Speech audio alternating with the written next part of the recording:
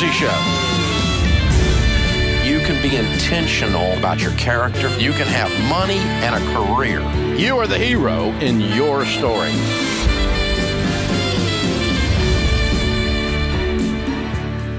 Live from the headquarters of Ramsey Solutions, it's the Ramsey Show, where debt is dumb, cash is king, and the paid-off home mortgage has taken the place of the BMW as the status symbol of choice. Dr. John Deloney, Ramsey personality, best-selling author, is my co-host today as we talk about your relationships, your boundaries, your mental health, your job, your career, and your money. It's what we do every day on The Ramsey Show. Thank you for joining us. Open phones at 888-825-5225. The call is free, and some say the advice is worth exactly what you pay for it. Andrew's with us in L.A., California, Los Angeles. Hi, Andrew. How are you? I'm doing awesome. How are you doing? Better than I deserve. What's up? So, my wife and I were going over our tax information, and we were having a slight disagreement, but we not necessarily on the details, just on like the general way in which we're looking at things. I'm wanting to max out my SEP IRA. I am a freelancer. I've been maxing out my SEP IRA pretty much since I got it. And she feels like we have more than enough saved in retirement, and she doesn't see why we would keep putting so much money in a lockbox that has a do not open until 60 lock on it. Okay. Well, if it's going, it should be a Roth IRA to start with, not a traditional. We have two Roth IRAs. She has one and I have one. We max that out.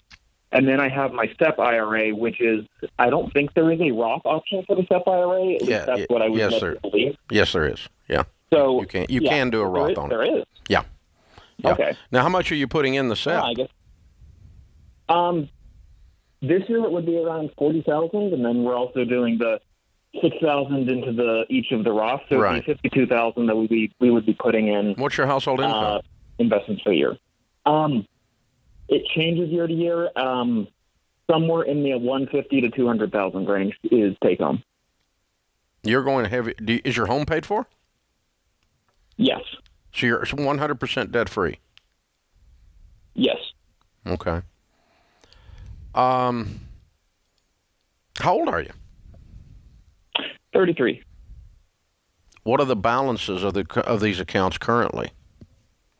Let's see. The SEP IRA. I haven't looked at it like recently because they just took a nasty hit, but it's somewhere around 385, and then about 100 in my Roth IRA, and then about 53 in her Roth IRA, and then we have a couple 401ks that we have yet to convert to IRAs for complicated reasons, and those have about 40 between the two of those.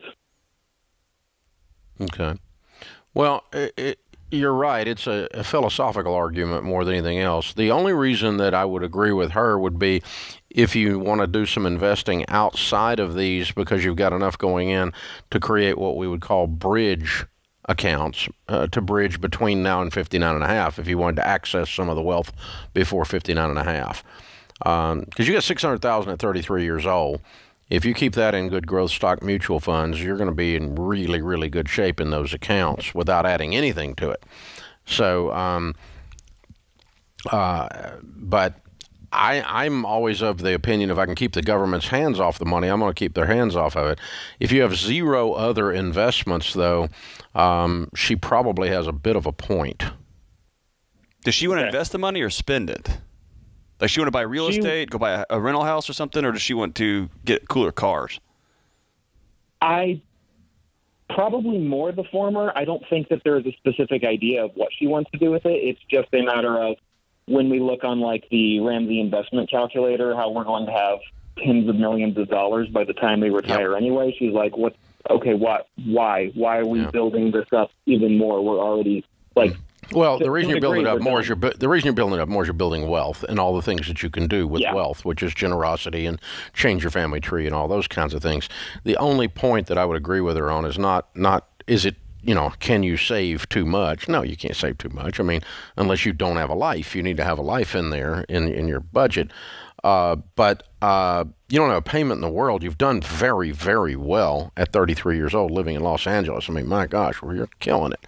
So the only reason she would have a point would be if you wanted to access some of the wealth prior to 59 and a half for something to do something with. In our case, I'll give you an example. We had 1,000 years ago, it feels like we had saved up $150,000 in a non-retirement mutual fund, and I found a little lake house, a very little lake house, that on a really nice lot, and it was the first thing we ever bought that wasn't like our home to survive. Yeah, it was like the first toy thing, luxury thing we bought. We bought a lake house, but I mean it was like a 1,000 square foot brick, 1974. You know, it wasn't like a palace or anything, but. And it was an estate, and we got a deal on it at the time, and it was the year 2000, so it's 22 years ago, you know, and I bought it for $103,000, and I took some of that money and did that. Now, that's long before, obviously, I was 59 and a half, so it was good that I had that money, other wealth, to be able to do something like that, and that's probably the stage that you're heading towards. Can somebody who's done as well as he had, I never thought about this till just now, can you play the retirement game so well that you make it yourself completely, you lack liquidity so much you almost trap yourself? Because if he has a couple of down years, he may have $1 million in these retirement accounts but no other money. You're not trapped, but that's the point. I mean, she's onto something is what you're saying and I'm saying. I'm just wondering. That's that you could go ahead and start doing some other just mutual fund investing, something like a low turnover mutual fund, maybe just an S&P 500, which is what I pulled that lake house money out of. And you build that money up, and then you say, okay, we're going to do something else with that investment-wise, or we're going to do something else with that consumption or generosity-wise. Does that S&P mutual fund earn less return than these retirement accounts? No, but it's taxable. Okay. And the Roth IRA, whatever correct. Mutual fund is not taxable. Right. Okay. So that's the difference. And it is, if you leave it alone a year, it's taxable at a capital gains rate, a lower rate. But, you know, it's a way to park some money that you can get to without any penalties and with limited taxation. Gotcha. As a bridge to get between now and 59 and a half to be able to access some of it. So, yeah, you're probably needing to do some of that at this stage. You've done so well. Congratulations. That was a beautiful, beautiful thing you pulled off. Very, very fun. Man, that is fun, man. Yeah, and what a great discussion. I know. I mean, we're on baby step 7. House is paid for. We live in L.A. We make $150,000 a year. My wife and I are sitting and looking at stuff, and the only argument we've got is how we do investing. These are not things that people deal with very often unless they've been very, very intentional. And really, really good stuff. Congratulations. Well done. Well done. Dr. John Deloney, Ramsey Personality, my co-host today. This is The Ramsey Show.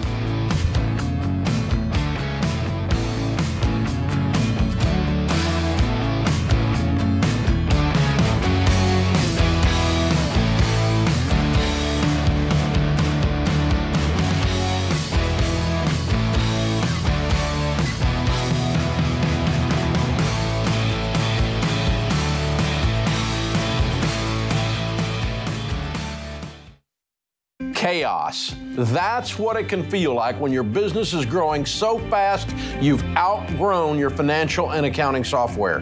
The faster you grow, the more likely you are to lose control of the numbers. And here's the reality. If you don't know your numbers, you don't know your business. That's why we use NetSuite by Oracle, the #1 cloud financial system. Over 28,000 companies use NetSuite by Oracle, including Ramsey Solutions, because NetSuite gives us a single view of everything we need to make daily decisions. Whether you're making a few million to hundreds of millions a year, NetSuite gives you the visibility and control of the things you need to grow, like your financials, inventory, HR, planning, budgeting, and more, all in one dashboard. Go to netsuite.com/Ramsey right now to get their free white paper. Jumpstart your CFO career.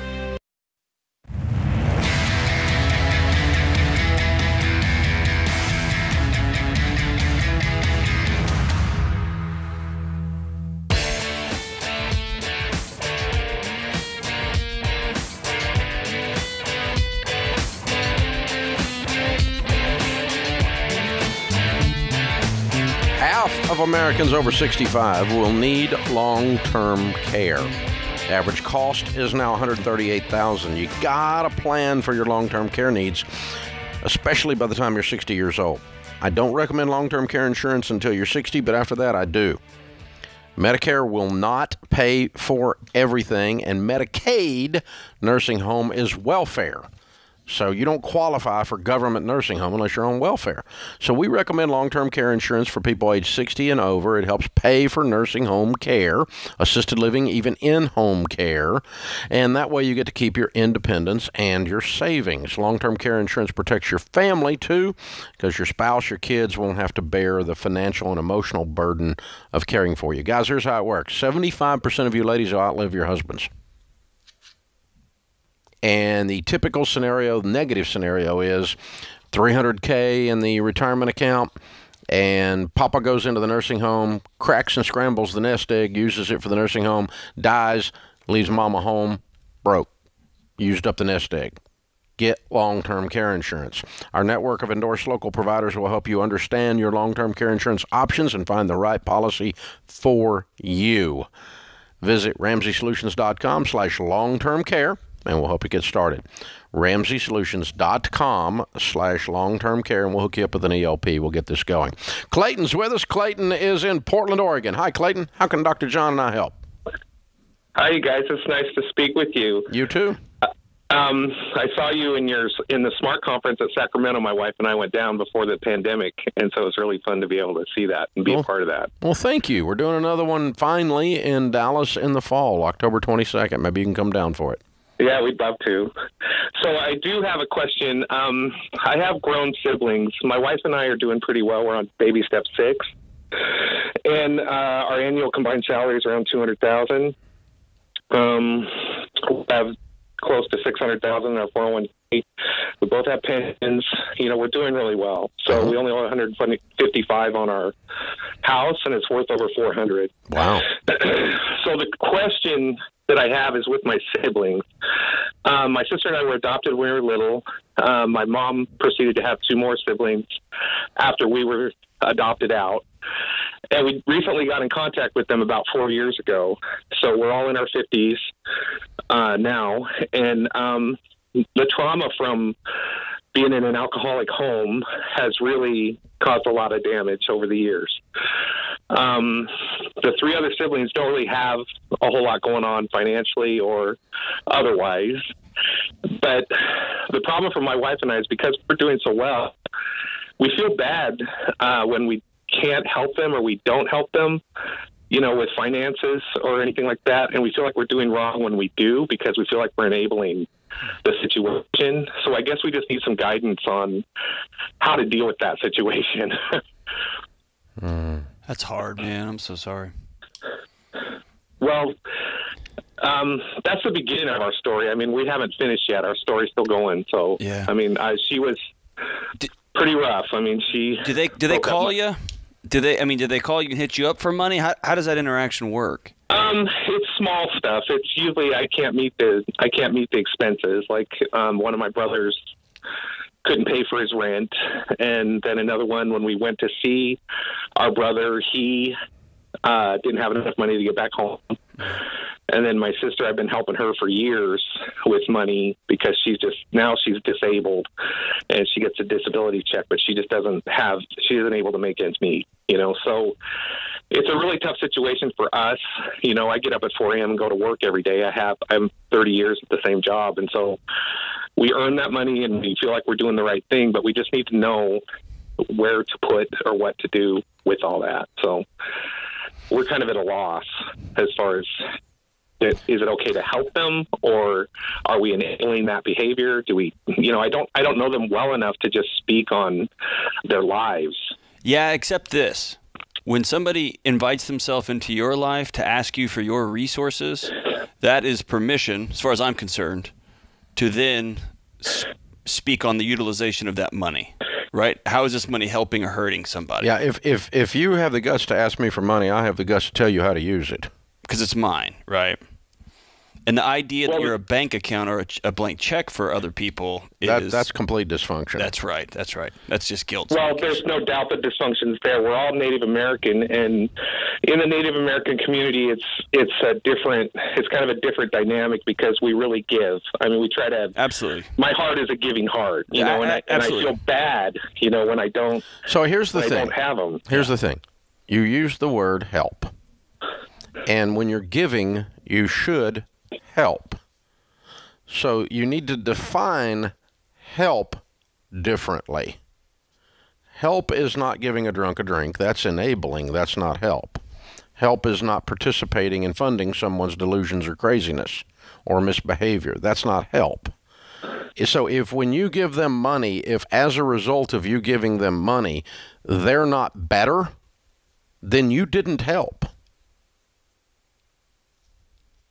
You made yourself feel better for a few days. And you made them feel better for a few days, and now they go back to the exact same behavior. That's not a Native American thing. That's an enabling thing in any culture. So you're not helping when you give a drunk a drink. And that's the classic line about enabling.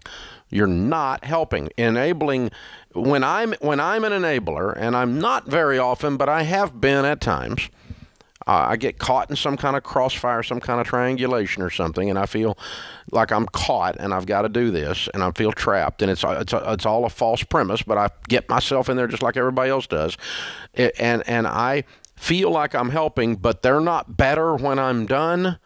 Then they didn't move along to a better life, you know, then I didn't really help. It's kind of like telling people what they want to hear just so they'll feel okay.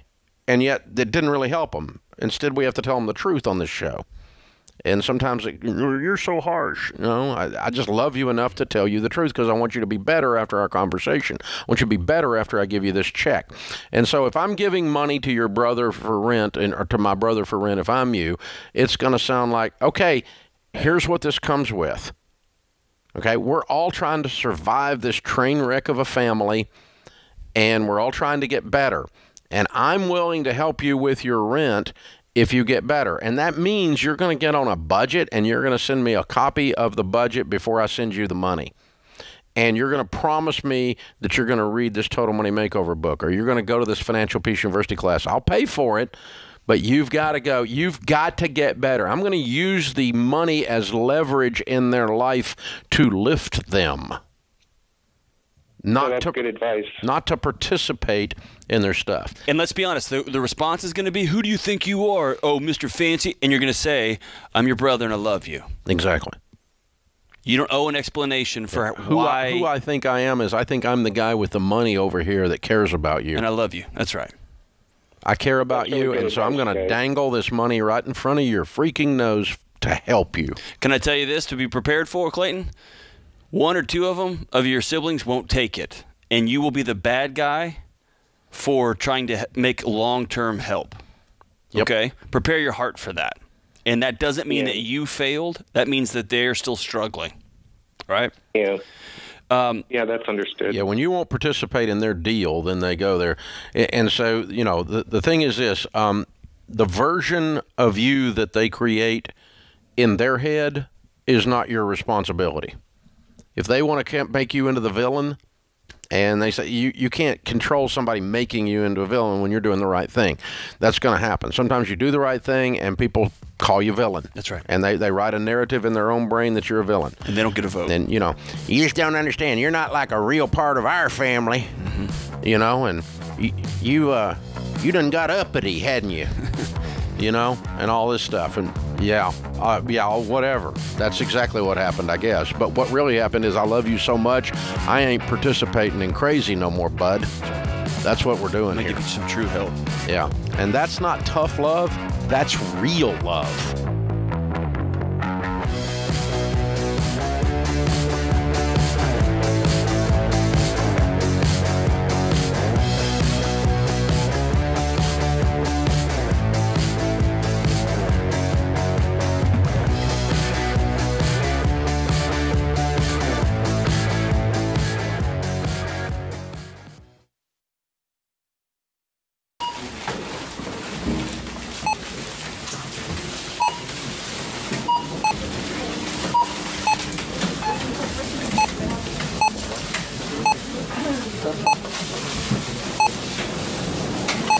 Still on baby step number 1, eh? How'd you guess? With healthcare costs rising, learn how Christian Healthcare Ministries can help you make the most out of your budget. Visit chministries.org/budget. Don't worry, it's worth it.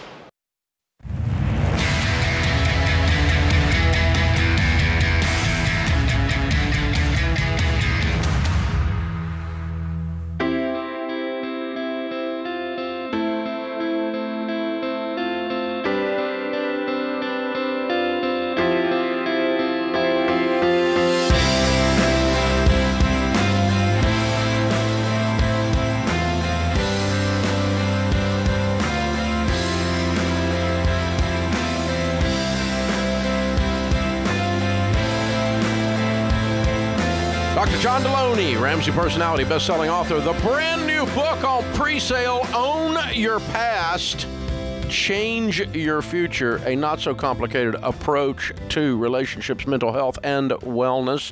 This book is absolutely stunning and amazing.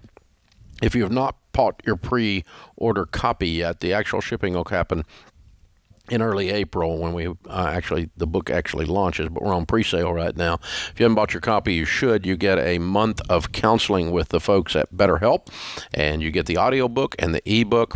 And, you know, the total package is worth hundreds of dollars, so you really need to check this out, all for a $20 book. You don't want to miss that at all. So own your past, change your future at RamseySolutions.com. In the lobby of Ramsey Solutions on the debt-free stage, Jason and Ashley are with us. Hey, guys, how are you? Hey, Dave. Welcome, welcome. Where do you guys live? Goose Creek, South Carolina, right outside Charleston. Oh, yeah. Beautiful area. Well, welcome. It's good to have you guys. Good to see you. And how much debt have you paid off? Almost $77,000 of soul-crushing debt. Oh, right.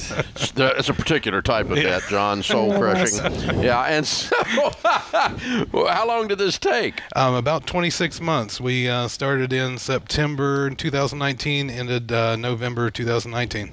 2021. Oh, sorry. Thank you. Very good. Very good. And your range of income during that 2 years? It went from $46,000 to $103,000. Wow. What do y'all do for a living? She is a payroll specialist for a local municipality, and I am a vehicle appraiser for a very progressive insurance company. Ah. See what he did there. See what he did there. That's a very, very good commercial. I was an honor student. I got that one. He just slipped that right through there. So how'd you double your income? Well, whenever we first started out, I could go back a little bit. I first started listening to you in 2010, and we really didn't do anything about it. I'd just run home and tell her I heard this crazy guy on the radio, and he was talking about all this, and I'd get excited, but I never really led my family and said, let's do this, you know. Fast forward a few years, I get into a really bad accident at work, led me to have to leave my job, and spent 3 years without a job, where this beautiful lady supported me while I took care of the kids at home. And I started to kind of get to that feeling where I thought maybe they wouldn't be, or they might be better off without me. But I battled through that, got a bunch of insurance certifications, battled my way into my job, and then my wife told me that she was wanting to leave her job, and it really worried me. I wasn't that supportive of a husband. I spent 14 years in retail pharmacy, and yes, that will take your soul like that debt will, won't it? Oh, it did. It was soul crushing. So I just got to a point where I was in a place where I was like, I can't do this anymore. And I just looked at him and said, I'm leaving. Yeah. I'm done. So like, I will come up with a plan, but right now I'm done. Yeah. So that's who was making the 46 when you started this? He was. Me. He was. Okay. Yeah. So you were out, but then you got a new job. Yeah. And that's how it doubled. Yeah. Got it. Okay. The amazing thing was whenever we got into the class, she actually came to me and said, they're offering FPU at church. You know, if you'd want to go. And I actually resisted, even though I've been listening to you for a while, because I thought that's $100 that we desperately need right now. We went into the class. Let's go out to eat and spend $100 and talk about it. That's right. Exactly. But we got into the class, and we just devoted ourselves. We submitted to the plan, and the blessings just is like God opened up the heavens and just said, I see what you're doing. You're trying. Here you go. Because within 3 weeks, she got her current job Well, I was at least interviewed for the current job. It was within a couple of months that I was actually full on in the job. What church? It's St. James United Methodist Church. Great. Okay. Yeah. Very cool. So she got her new job, and I actually got a new position in my company that raised my salary. And of course, she was working again, so all that totaled. Right about the time you start Financial Peace University. Exactly. Church. That's why I say it just. So felt that's like a what blessing. kicked this off 26 months ago was the class, really. Yeah. Right. And then the job comes in and puts fire on gas on the fire. Oh, Okay. yeah, Right. 100%. Yeah. Very good. Cool. So what kind of debt was the $77,000? Well, we had cell phones, we had credit cards, we had a car loan, but most of this was Sally Mae. Yeah. Had to give the old woman her eviction notice. You better believe it. Kicked her butt out. There you go. I love it. How long you been out of college? 2005 for me, 2003 for him. Yeah. Okay, so 15 years. Yeah. She'd been hanging around. Time for her to go. Oh, Yes. Yeah. Good. So tell me about the little wins, and whenever someone's struggling with just being down in a hole like you were, it's these little tiny steps and somebody believing in you. Tell me about that. Well, the little wins were probably the easier way to do it, just to start, and we'd be like, all right, we paid that off. We never thought we'd pay that off. Okay, we got that paid off. And then we'd work up to it. It really felt like, as we worked up to it, like the last one was, he had larger student debts than I did because I made him go to my private Methodist college that my family had all gone to. So... True love, right? Yeah, it is. True. Hey, it's not often you follow a girl to college and it actually works out. That's right. I sent him on ahead. Yeah, that's right. We're high school sweethearts. But yeah, so. I feel like every little win that you get, you got to celebrate. You don't have to go extravagant or anything. You just gotta find that little bit of success. And once you find that success, you just keep building on it and building on it. And it's not only the debt actually rolling off of you; it's the confidence that you get from it. Well, and that's what I was asking about, and I didn't do a good job asking the question. What do you say to a dad sitting there right now who over the last 2 years has been laid off, and he's starting to look around and think, I think everybody around here would be a little bit better if I just wasn't here? What'd you tell that guy? I wrote something down here that I realized, and some of it comes from listening to you guys. I realized that I'm not a failure, I'm not a victim, and I'm not a villain. I was like, all you have to do, you have a chance to be a hero, and all you have to do is just start.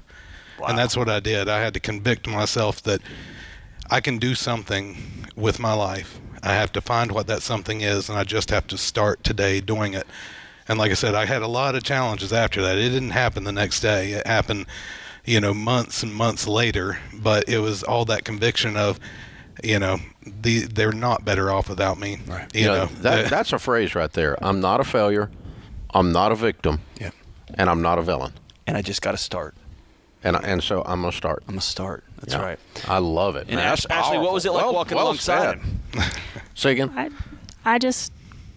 When he started out, when it was just bad, I just kept reminding him, no, we can't do this without you. We got 2 kids. We have little ones. I think we had the youngest one, we was still laid off. So I was like, no, they need you. They need your dad. You're a good dad. And he is a good dad. He's a fantastic dad. It's awesome. And I just kept reminding him that we'd get there. We'd get there. We'd get there. That there's, I couldn't do this without him. Y'all two are amazing. Y'all are amazing. Thank you so much for sharing that. That's powerful. That's how it's done. That's exactly the number how of it's people done. in this country who are exactly where you two are is in the millions, and y'all are a gift. Thank you. Yeah, that's a powerful story. Yeah, man. Yeah. So I am not a failure, so that means I'm a success. I'm not a victim, so that means I'm a victor. And I'm not a villain, so that means I'm a hero. Yeah. Well, I can be all those things. I just got to start. It's on the way, man. It's on the way. As soon as you start, you are. That's the thing, man. That's how it works. Oh, man. Love it. Powerful stuff. Well done, y'all. We're proud of you. Thank you. Thank you. Good work. Good work. And you brought the kiddos in. What are their names and ages? This is Charlie. He is 4, and this is William. He just turned 8 the other day. All right. Very cool. Good-looking men. All right. We got a copy of Baby Steps Millionaires for you. That's the next chapter in your story. You will be Baby Steps Millionaires on your hero journey here. You're amazing. Well done. We're so proud of you guys. And we got a copy of Total Money Makeover for you to give away and help somebody. Count it down. Ready? Let's hear a debt-free scream. All right. Come on, boys. Can you hear us? 3, 2, 1. We're debt free!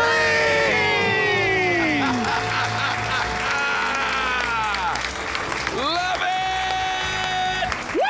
Yeah! Yeah!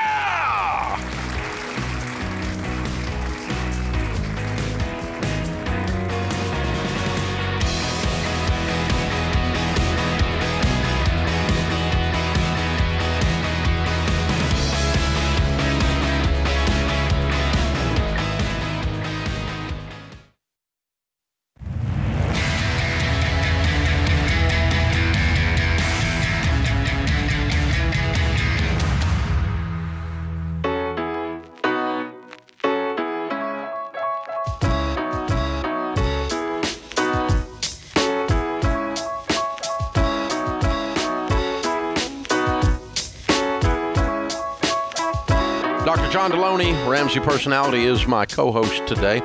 His new book is on pre-sale. Own Your Past, Change Your Future, a not-so-complicated approach to relationships, mental health, and wellness. Be sure and get it at RamseySolutions.com. Chad is with us. Chad is in Indianapolis. Hi, Chad. Welcome to the Ramsey Show. Hi, Dave. This is Chad. How are you? Better than I deserve, sir. How can I help? Hi, Dave. I have a question about my mortgage.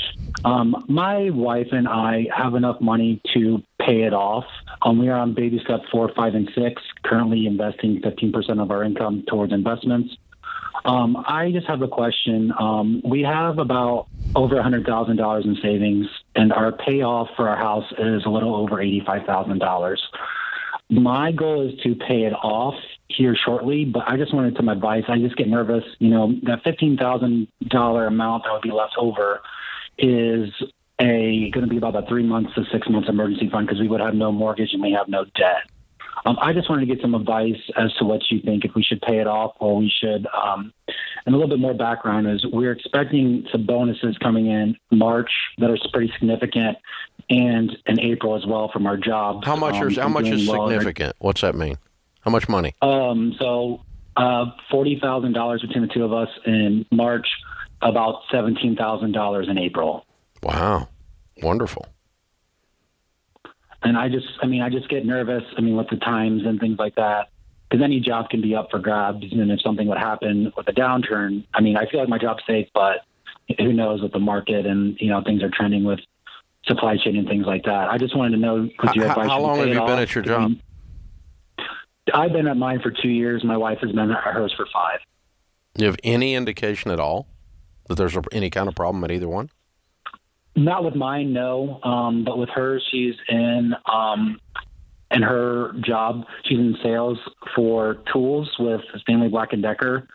And there was a layoff last month, and we wanted just to be safe with her job.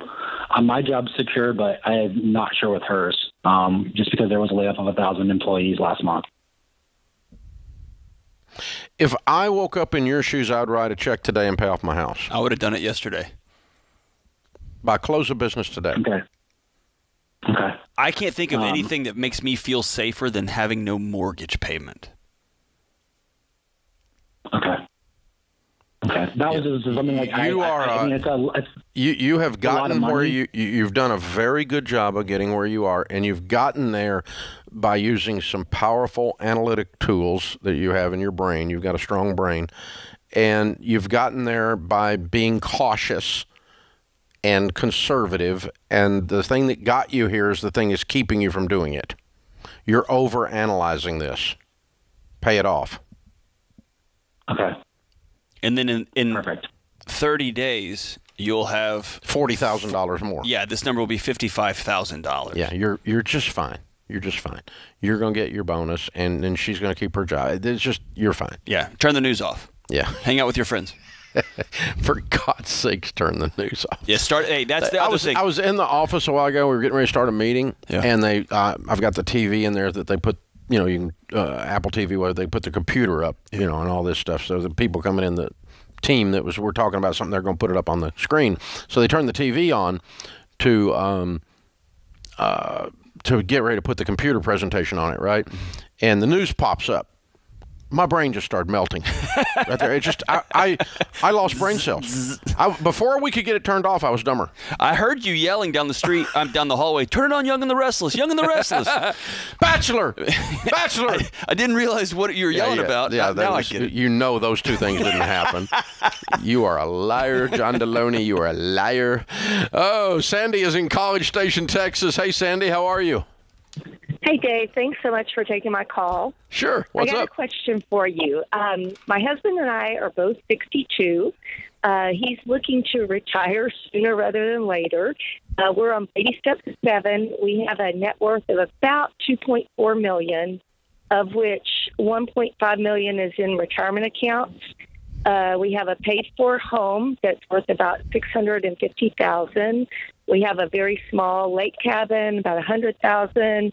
A paid-for rental home that's worth about $75,000. Just rich people problems, I'm telling you. I can't wait to hear your problem here. What's the problem? Okay. His salary right now is about $275,000 a year. But as I said, he's pretty much ready to retire. We have when we paid for our home, we had our contractor build an unfinished 2-bedroom apartment above my husband's toy area, his 3-car garage workshop. Okay, and we're ready to finish that out. And we are trying to decide if we can go ahead and just take the money out of this retirement account since we're over 62 or at 62 and just do it and pay the tax implication, yes. Or if we're missing something. Okay. No, just do it. Okay. It's a small percentage of your overall world. Okay. I'm just a little nervous because of, we're going to take it. It's not enough money to be nervous about. Okay. As a percentage of $2.4 million. What's the reno going to cost? Probably between $80,000 and $100,000. Yeah, if you took $100,000 out and burned it in the fireplace, your life isn't going to change. Not substantially, no. Other than the fact you just wake up in the middle of the night screaming that you were that stupid, but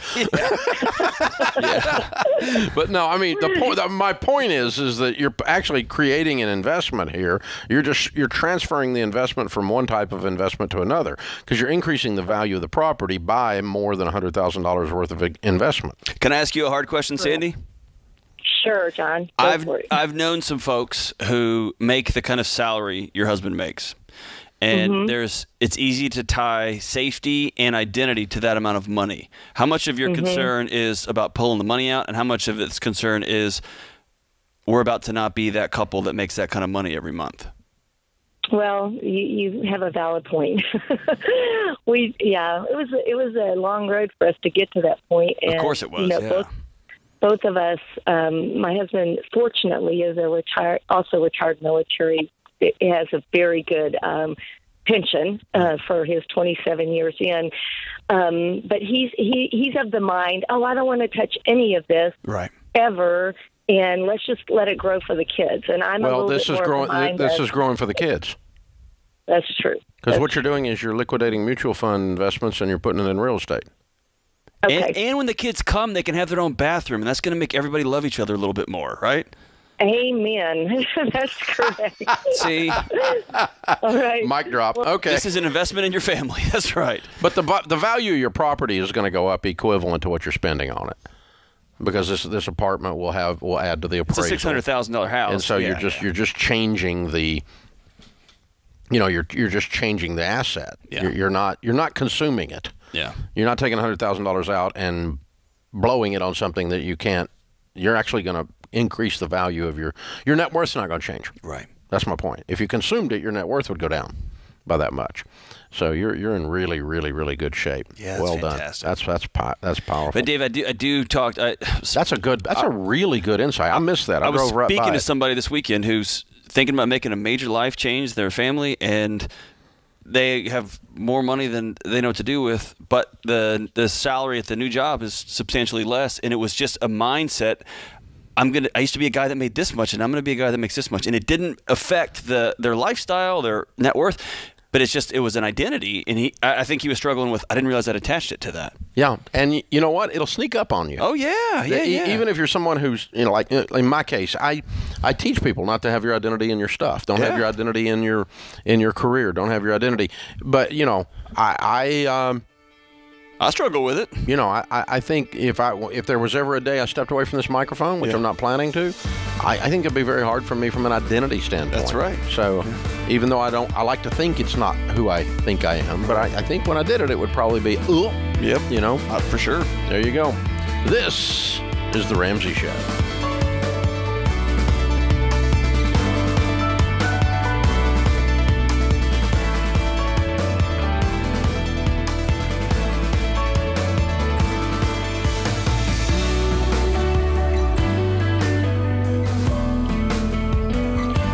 A friend or family member that needs a daily dose of Ramsey advice in their life? Let them know about the Ramsey Call of the Day podcast. It's a quick hit of advice about life and money in under 10 minutes. Check out the Ramsey Call of the Day podcast wherever you listen to podcasts.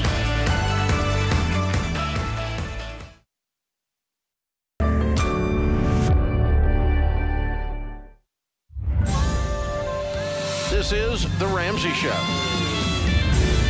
You can be intentional about your character. You can have money and a career. You are the hero in your story.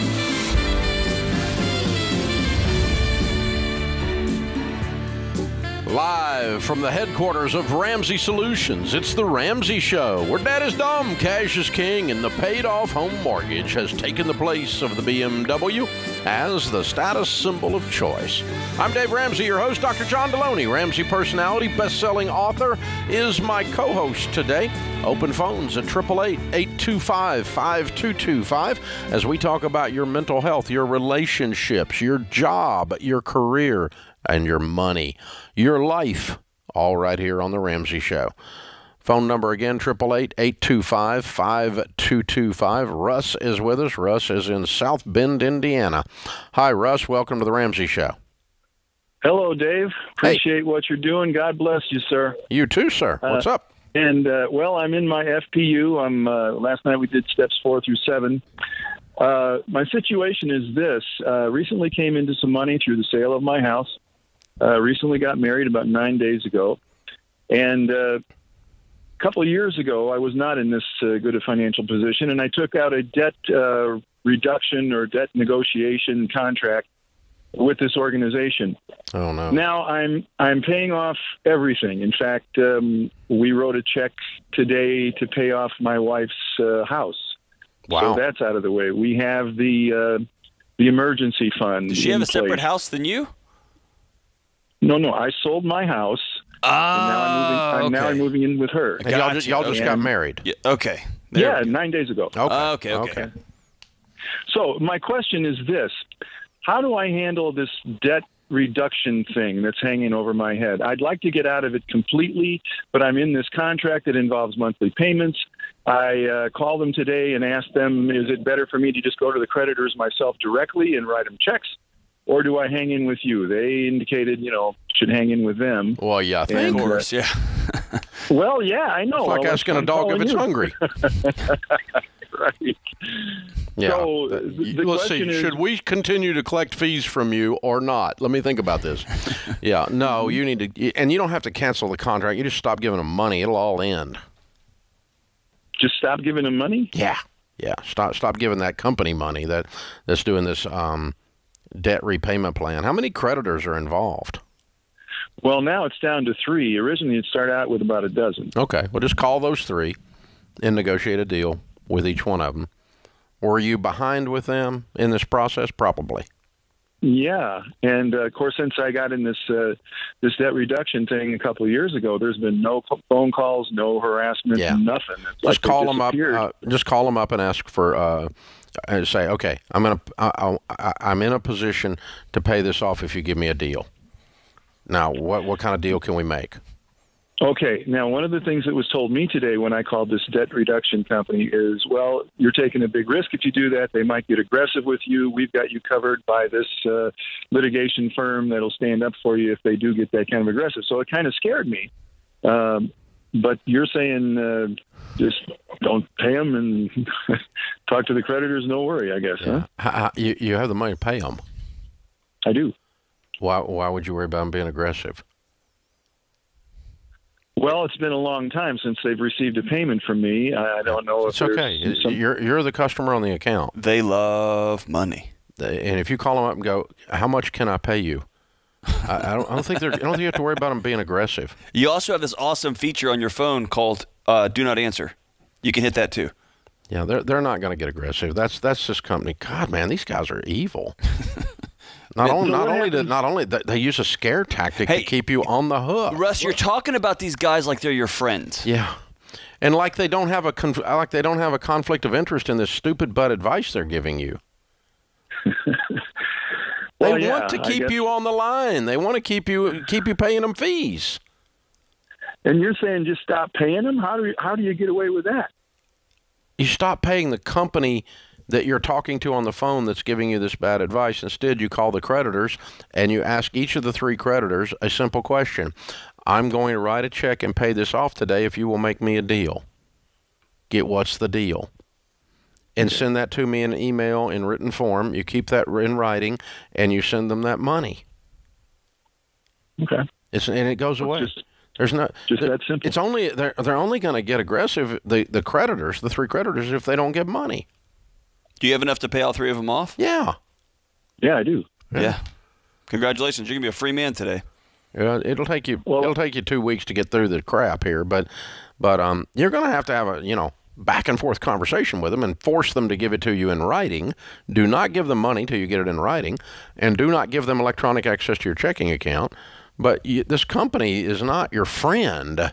They're debt consolidation companies. That's what we call them. And do I negotiate with these creditors or just give them what they're asking for? I would say, what is the balance, and what kind of deal can you make me? Okay. Because these are all bad debts that you've been paying payments on bad debts. They would love to get your butt off their books. Okay. And they probably will give you an offer of 50 to 70 cents on the dollar in one phone call. Well, that sounds pretty good. Yeah, of whatever the balance is. Do you have any idea what the actual balance is today? Yes. Okay. So you can kind of, you've got some basis point to know if the company, this creditor, when you call them, is lying to you then. So you can go, okay, wait a minute. The number I've got is this. What are you showing as the balance? And if I wrote a check today and paid this off, what kind of deal would you give me? Because I'm thinking about doing that. Okay. If you give me a good enough deal. They've probably turned this over to collection companies, and that's probably who I'll be talking to. Doesn't matter. They're the same thing. They want money. Okay. Everyone here wants your money. If they sold the debt, they sold it for a nickel on the dollar. And so they sold $1,000 debt for $50. And if that's who you're talking to that bought your $1,000 debt for $50, you're going to get a really good deal when you do what I just told you to do. So, dude, you act like that these guys have magic powers over this other company. They don't have magic powers. They're just doofuses. Or if it sounds like you feel like you fell into a river and these guys showed up on like horses with, I don't know, swords and things and pulled you out of the river and saved you. And they didn't. They didn't.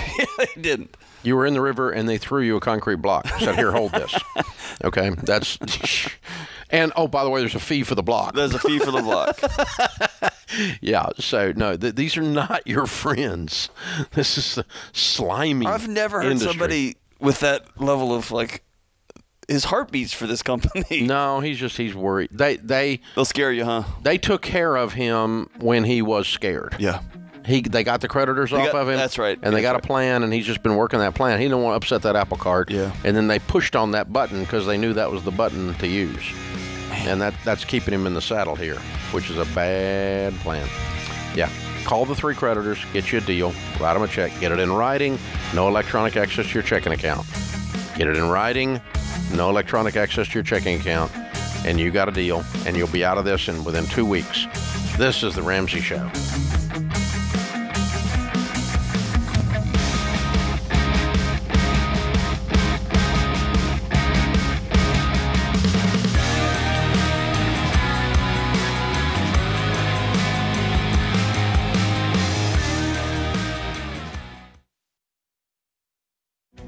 If you're looking for ways to update your home without blowing the budget, I've got it. For years, I've been telling you about our friends at Blinds.com. Blinds.com makes it simple to shop top quality blinds, shades, and interior shutters from home with easy online ordering and free shipping. With Blinds.com, there's no need to renovate your entire home. Just change out what's on your windows with upscale choices like faux wood blinds, cellular and roller shades, or even outdoor shades. Plus, Blinds.com guarantees the perfect fit, whether you do it yourself or you have them measure and install everything for you. Shop their latest looks and see how much you can save at Blinds.com today. The easy and affordable way to make your home more beautiful is Blinds.com.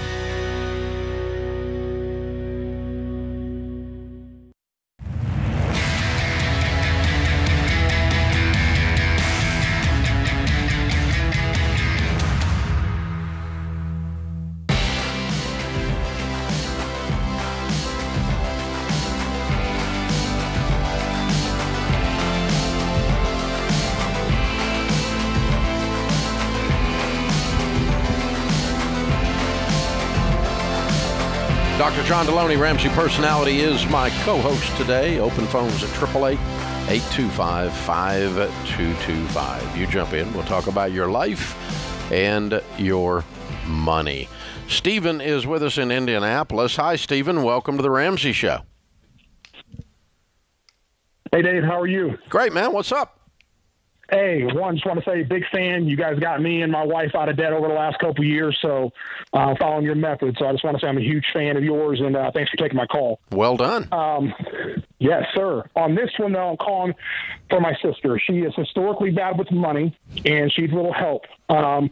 She had a car, had it paid off in cash at one point, and needed like $3,000 worth of work. So she did something I don't agree with. She traded in, got a loan at a buy here, pay here for a car that's not even worth its own weight now. And now this car needs about $2,500 worth of work. The car is only worth about $3,000, and she owes $10,000 on this loan. So my question is, how can she get out of this car into something more reliable without taking out another loan and rolling negative equity and going into debt? She's screwed. I know. Yeah. I mean, there's not a move here. She's going to be in debt. She's $10,000 in debt, and she has an asset that's now worth $2,000, right? Did I understand that right? Yes. Yeah. And so she has an $8,000 hole, and the only way to cover that is $8,000, and that's going to come from somewhere. So, yeah, obviously we're not going to do a deal with these people again. So, but let me tell you what they will do. It's a buy here, pay here. Their repo rate back onto that lot is very, very high because of this situation. Because people instead of asking a question like you're asking, they get in these situations and they just drive up and toss the keys in the window and keep walking. And that's standard in that business. So, you know, like, let's just say among a regular car, like you go to a Ford dealer and get a Ford Motor Company, Ford Motor Credit loan. Let's just say that the repo rate there is 3%. The repo rate in a tote the note lot is probably 40%. You see what I'm saying? And the reason is they're selling the car for twice as much as it's worth, and they got payments on it, and then it's a piece of crap car, and they ends up breaking anyway, and they get in the same mess. And so they're used to dealing with her. My point is they probably will negotiate that 8 down if she goes somewhere else and gets a loan and gives them real money. Like they will for sure. Okay. So I would send her like to the credit union and offer them, once she gets a loan arranged with the credit union, maybe she gets a $5,000 loan, and offer them the car back and the and $2,000. They'll probably take it. Take the other $3,000 and buy a car anywhere else but a place like that. Okay, in cash. So take out a $5,000 loan to do that. Yeah, go get a $5,000 loan at the credit union. We're getting rid of a $10,000 loan with this transaction. You following me? Yep, I'm following you. So I'm not borrowing. I mean, I'm borrowing money, but we've already got borrowed money. We're just making it better. So you take you go over there. Are you in town, the same town with her? No, again, this goes back to her being bad with money. She ended up moving down to Texas, where the cost of living is a lot more than it is here in Indianapolis. So Is she got any family in that town where she is? No, unfortunately, both our parents passed away, and that's another reason she wanted to move, just to kind of get away and restart. Yeah. Because just having dealt with these folk all the time for the last 30 years, here's a best case scenario. I'm not sure we can pull it off, but if she can go get a $5,000 loan at the credit union, buy an airline ticket and go down there, get her car and drive over to that lot, and you sit down in front of that manager, it creates a different vibe in that world than her doing it. Okay. And you can go ahead and get up in his grill if you want for being a crook as a part of this transaction and go, look, dude, if you think you're getting $10,000 out of this broke woman, you is what's known as confused. And so here's what we're going to do. We're going to give you this car back that's a piece of crap that you ripped her off with in the first place, and $2,000, and you're going to smile and you're going to like it, aren't you? And that's you can do that a whole lot better than she can do it in that world. You following me? I'm following you. And I'm serious. That's about the verbiage and the attitude I would use. I'm not being bombastic, because you're in a rough and tumble world there. So go in there with that kind of swagger and just go, look, we're not doing this. You screwed her, and so now you're going to make it right, and you're still going to make a profit. You got your stupid car back, and you got some money. You go on, you live another day, and you let her go. And otherwise, we're going to have a real problem here, and we're going to have to get lawyers involved, and we're going to have to get, oh man, it's just going to be messy, and none of us want to do that. So let's just get us a deal done right here.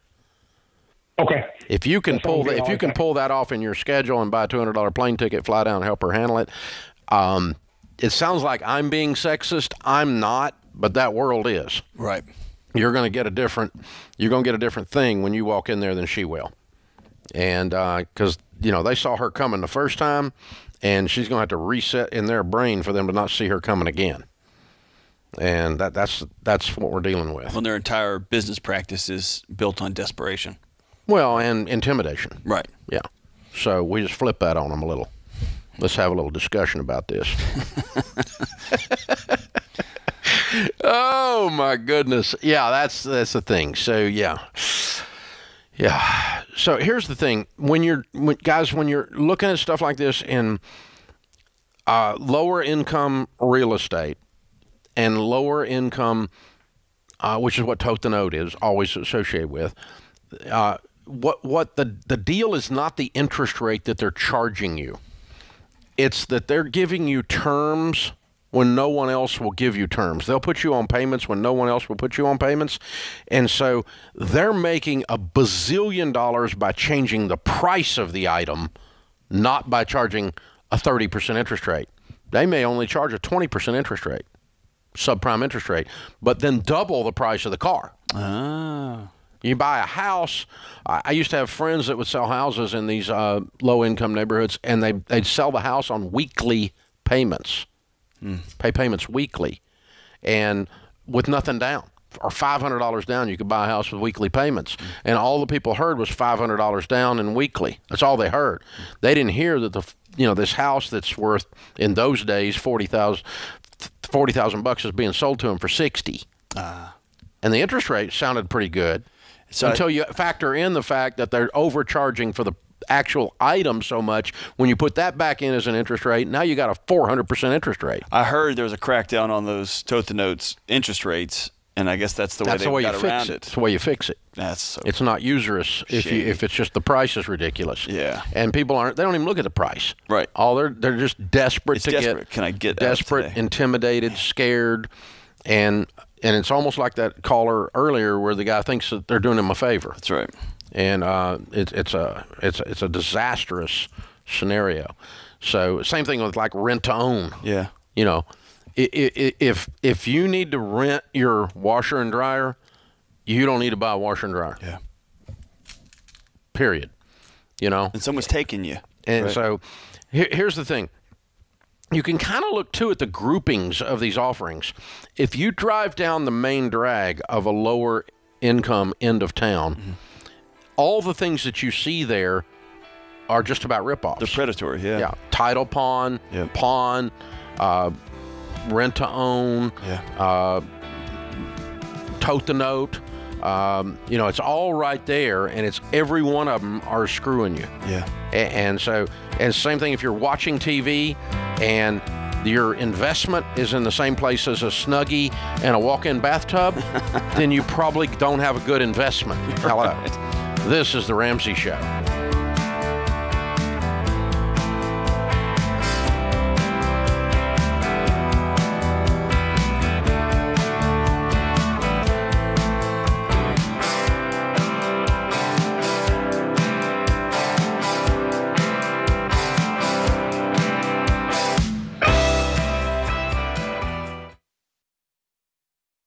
If you're not using Pure Talk for your wireless, you're paying too much. Pure Talk gives you the same great 5G coverage on the same 5G network as one of the big guys for half the cost. The average family saves over $800 a year. Go to puretalk.com and choose the affordable plan that's right for you. With their 30-day risk-free guarantee, you have nothing to lose. Go to puretalk.com and enter the promo code Ramsey to save 50% off your first month.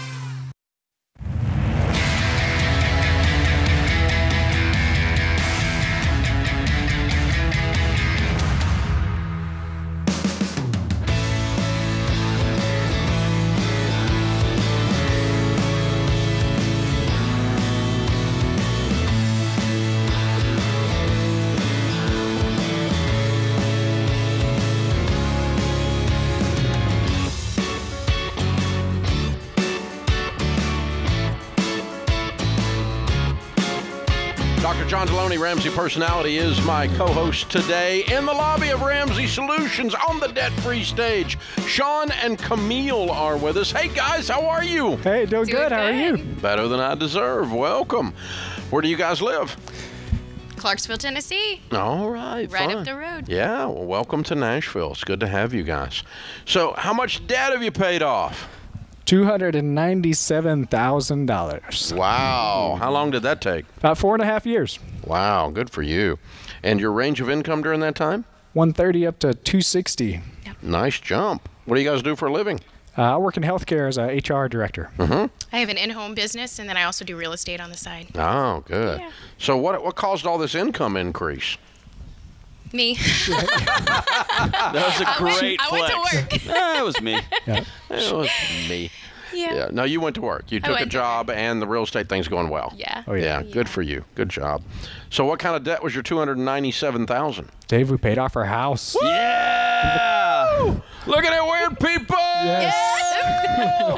There it is. How old are you two? I'm 33. Debt free by 33. That was our goal. My goal. She looks no older than 23 years. That's right. I agree. I'm 35. Way to go, you guys. That's so cool. What's this house worth? Probably about 460. I love it. Way to go, That's a you beautiful guys. house, y'all. That's Look at nice. that. That's a good. Now we see a picture of it popping up here on YouTube. Wow. Yeah. Good looking property. Yeah. Thank you. Nicely done. Nicely done. So, how much in your investments in your retirement accounts? We were just talking about that, about 150 in our retirement already, so Okay. off to a good start there.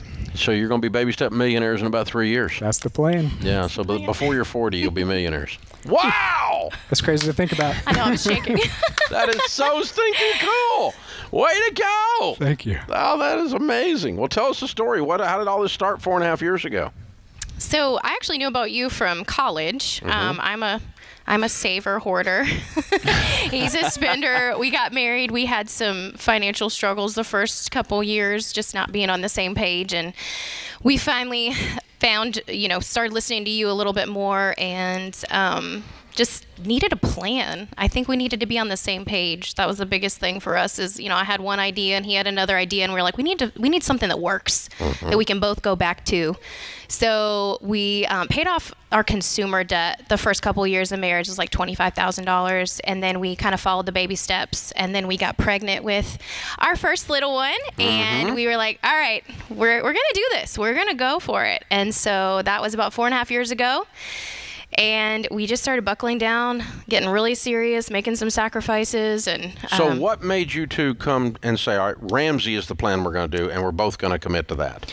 Yeah, I think we knew of Dave plans for a while, but again, 4.5 years ago, we got pregnant. So we decided we better kick it into gear. So we got connected. We went to FPU.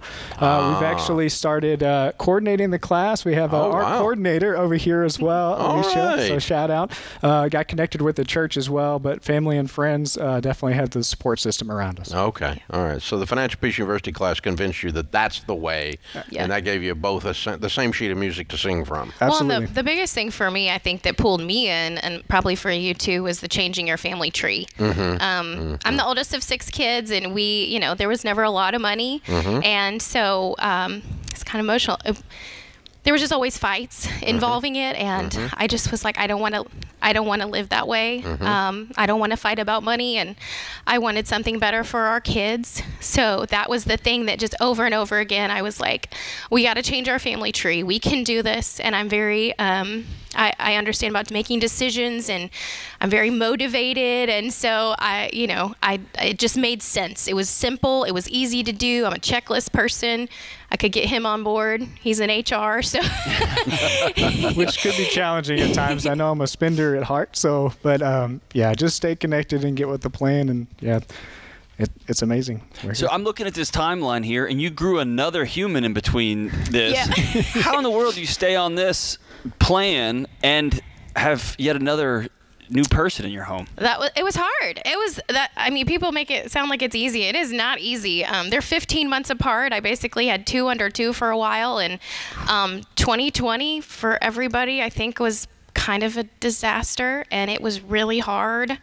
We had some family stuff that kind of went down, and I think part of me just was like, I've got to focus on something. I've got to get my mind on something that's positive, something that makes me feel like we're winning. So many people focused on Tiger King, and you didn't. I did watch Tiger King, though. Of course you did. That's fine. But you focused on something that, you took that time when everything was in smoke and rubble, and you said, I'm going to build something great out of this. That's incredible, you two. And it's funny because once you actually get really serious, and I mean, we didn't need to do beans and rice per se. We just worked our butts off, and it was so good. Like it just to have something that was positive when the world felt like it was falling apart, and I was like, at least I just want to sleep good at night. Like I just want this weight off of me.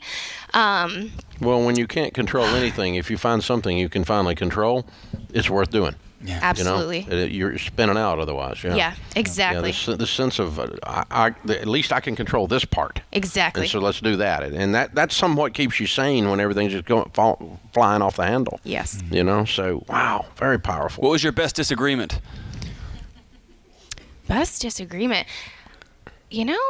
We didn't have a ton. I just looked at the HR director's face. He's got one. I saw it. Yeah. What do you have? I think it's the budgets in general, just to stay on track. So of course, every month, just looking at that, and you got to change something, right? So I'm always annoyed by just sitting down and reviewing it, but I think it's a good thing to do. But no. Well, let me say this. So he had some things he wanted when we paid the house off, because I'm the penny pincher, and so he got a hot tub. Yeah. And his Titan season tickets. Yeah. Oh, all right. Ding, ding. When we were struggling, I was like, we're not doing that. I was like, okay, we can do that when. You live like no one else. Later, you get the season tickets in the hot tub. There you go. That's how it works. Yeah. Wow. Perfect. Pretty cool, man. Pretty cool, man. Seems like a fair trade to me. Debt free by 33. That's a slogan. That's a slogan. Everything. It was. I told everybody. They probably all thought I was crazy. I don't know. We got they for support. Sure did. 100% they did. Yeah, we got support, but people were just kind of like, okay, you go do that. That's good for you. And I'm good at doing stuff that people look at me like you're weird, but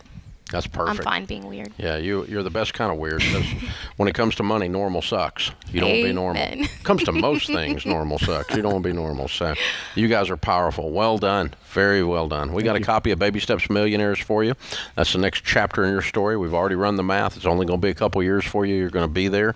Very cool. And a copy of Total Money Makeover for you to give away and get someone else stirred up. One of those people that thought you were weird, maybe now they'll listen to you. How you like me now? Yeah, I like it. I like it. And you got the kiddos. You want to put them in the shot? Yeah. Absolutely. All right. What are their names and ages? Dallas is 4 and Dakota just turned 3. So all 15 right. months apart. Here we go. All right. Kiddos, I love it. I love it. Changed your family tree. You did it. Well done. All right. It's Sean and Camille, Dallas and Dakota from Clarksville, Tennessee. $297,000 paid off. House and everything. They're weird. 4.5 years, making $130 to $260. Count it down. Let's hear a debt-free scream. You ready, Dallas? 3, 2, 1. We're debt free. Woo!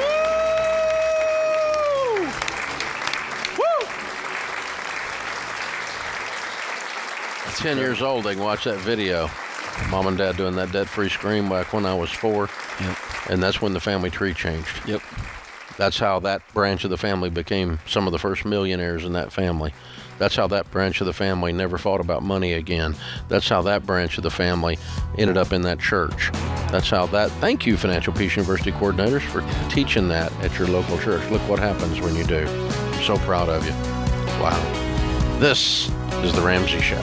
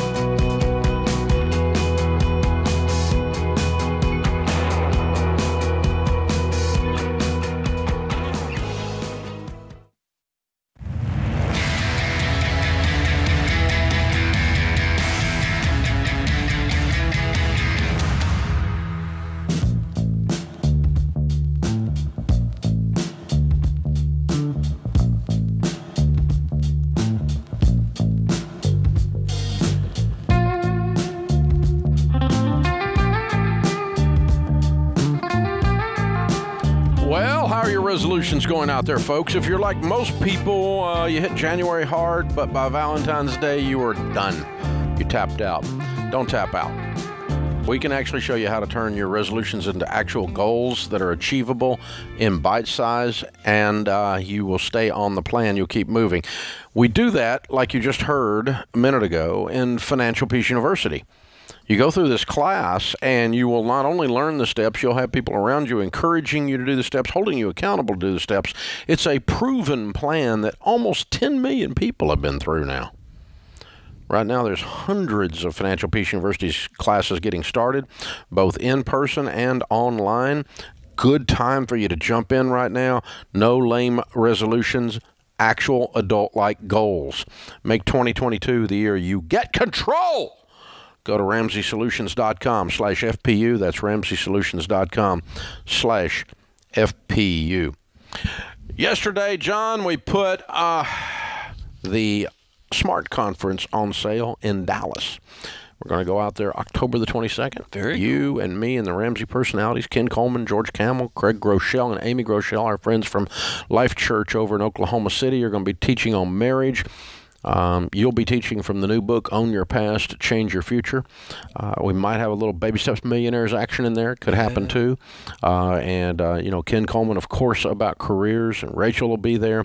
Pedro will be there. Christina will be there. Courtney will be there. Eddie will be there. All the Ramsey personalities are going to be there. The whole gang, man. The whole dad blame bunch. The whole family. That is going to be a loud plane ride. You know what? It will be. I may drive myself. It will be because I'm going to take an Uber to Dallas. You know, there's a couple of these people never shut up. So, yeah, you're probably right. That could be interesting. But I'll tell you what, they all got something to say. Yes, they do. And the SMART conference, especially with Amy and Craig being there on the marriage subject's just going to be incredible. So if you don't have your tickets yet, they went on sale. The early bird specials are still out there. You can get a deal if you go ahead and purchase them now. We're so excited to be back in the arenas, back in the marketplace, back out here doing events again. It is our favorite thing to do. We've all missed it around here. We've missed you guys. So we're kicking it off with this SMART conference in Dallas, October 22nd. Stay tuned. We're going to do some building wealth events in a bunch of other cities starting this spring over into the fall. We'll be announcing those really, really soon. So just count on it. Ramsey's rolling back out, baby. We're going to let the big wheel roll. Time to get after it again. Time to get things moving. You can get all of that information at RamseySolutions.com and just click on events. You can find everything that we're doing there. We've got the Entree Leadership Summit in May in Orlando. We're going to be adding some stuff to that Orlando date. We're going to be down around that area doing a bunch of stuff. So you people in Orlando, get ready. Just getting ready. Go ahead and tell you there's going to be some announcements coming your way in addition to the Entree Leadership Summit. So we've just made a decision around here to get moving again. Can't wait. I've been on the road all fall and doing smaller events, and I can't wait to get back out and do some big stuff, man. Yeah, I'm going over to Elevation Church and speak for Stephen Furtick in a couple weeks in March. He texted me the other day, and wonderful church. Stephen's been a friend for a lot of years. I'm going over in Life Church and speak for Craig as well. He's a little bitty old church he's got. Yeah, it's a tiny little thing, tiny little operation over there. Largest church in America. It's 80,000 people or something. Yeah, it's a lot. It's a lot. So, hey, it's a lot of stuff happening, and here we go, baby. Game on, game on. So, if you if you got a friend that you've been trying to get to do this stuff, you need to get tickets to Smart Conference. Go ahead and buy them tickets too, and get them there. Some of these other events you hear us doing them, you need to bring somebody. You need to tell people about it. And by the way, I don't say that very often on this show, but I've been remiss to not ask you guys that are listeners to help us by telling your friends to listen. Yeah. If you're listening on podcast or YouTube or on your local radio station or Sirius XM, spread the word. This is where you get the Ramsey Show, and it's life-changing information here. It's not because it's mine. It's God's and Grandma's ways of handling money and life, and none of us invented these things. We just package them and teach them in such a way that they're ingestible and that you can really use them to change your life. Oh, and by the way, you could have crap on instead of something that's helpful. Right. And so you got to decide what you're going to put in your brain. You keep putting crap in your brain's going to be crap. It's time for you to get with some people and get out of your house. Go do stuff together. Yeah. These kind of things can spark entire communities to change. It can friend groups to change, family groups to change. Get a couple of folks and come out. I don't think people realized consciously until the last few months how much this idea that man is not good for man to be alone, this isolation from other people, how psychologically damaging it is, and it's also revealing simultaneously to me the weak spots in this social media where people don't have real friends, they have Facebook friends. And by the way, your Facebook friends are not real friends, they're fake friends. Okay, and so unless they also happen to be your friend who you actually see in the flesh, look at them in their real eyes, and that kind of thing. And so your followers on Instagram are not real. That's not real. That's right. I got what have I got? 2 million on Instagram. Yeah. And you know how many of them I know personally? 3. Yeah, you. Me and James and Kelly. You and James and Kelly, that's 3. My wife. Yeah. Rachel. Yeah, I know all of y'all. Oh, my wife doesn't follow me, so I don't. And so. And you get these. It's funny. Some of these people that think they know something about social media go, "Oh, Ramsey, you're doing this all wrong, man. You only follow 33 people, and you have 2 million people following you. You're supposed to follow a bazillion people, man. You're doing it all wrong." I'm like, "No, you're doing it wrong." Well, because you forgot the idea that human connection is a big everything. deal. It's everything. That's why we're relishing going to football games. Yeah. It's why we're relishing going to an Eagles concert. It's why we're relishing going to a Ramsey Smart Conference, because we're in the presence of other human beings that have like-minded goals and values, and we're aiming at something together. We're not sitting somewhere looking at a screen and calling it a conversation. I was on an interview the other day, and they asked me, it was about trauma, and the interviewer asked me, dude, I think this trauma that we're experiencing coming out of, was on par with 9/11 as a country. And I said, no, I think this one's actually worse. Oh, definitely. Because 9/11, we had whether it's an illusion, we had a common enemy, and it was them. And this time it was, well, maybe that woman walking her dog might kill me, or maybe my kid coming home from school might. What's happening? And we weaponized each other, right? I went to buy a loaf of bread, milk and eggs, and all of a sudden, I'm a villain. Yeah, or someone's going to kill you, or you're going to kill all these other people. And we weaponized the most core human function, which is human connection. It just turned into a weapon, and then it got politicized, and then everyone went crazy. It went crazy. Yeah. And we went from flattening the curve to masking to vaccine to beating each other up with the curve, yeah, and to everything else, and just panicking. Yeah. And it was much more devastating than 9/11. Yeah. To fractured the psyche. To the culture. Yeah. To the culture. It's gonna be a long time digging out of this one. But there's the antidote. It's other people. Is relationships in person. All day, every day. Real relationships in person. This is the antidote to not only what happened there, but what has happened with this fake social media revolution is being exposed now as fake. Yep. Facebook's tanking, consequently. It's tanking because people are starting to go, it's not real. Well, that's why we called it virtual. Well, it's back in the day when they used to give my granddad, I think it was one of his teachers or a coach, gave him cigarettes because it calmed him down when he was 10. And it worked. It did. And then we realized, oh, that'll kill you too, right? So, yeah, this was all fun and games for a couple of 10 years or 15 years till we realized, oh, man, it's going to kill us all. Yeah. So, yeah, we got to get back in the same room with each other, talk to each other again. And attend some things. I'm making myself go do things in the presence of, and I'm making our organization start to do these events. Yeah. And even if it's uncomfortable, and even if some of you out there are pissed off, just go ahead and get ready to be pissed off, because we're doing it. Okay? Because I know you're scared, and I understand you're scared, and I'm sorry you're scared, but we're doing it. We're going to get back out here and help people again and move the dadgum needle. And if you don't like that, well, you don't have to come. It's that easy. Come anyway. But we'd like to have you anyway. Come anyway. Well, don't come if you're miserable. Don't make everybody miserable. That puts this hour of The Ramsey Show in the books. Hey, it's Kelly, associate producer and phone screener for The Ramsey Show. If you would like to do your debt-free scream live on the show, make sure you visit theramseyshow.com and register. We would love for you to come to Nashville and tell Dave your story.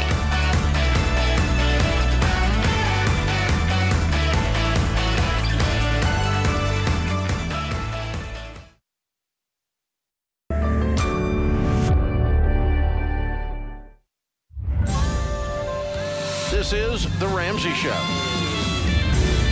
You can be intentional about your character. You can have money and a career. You are the hero in your story.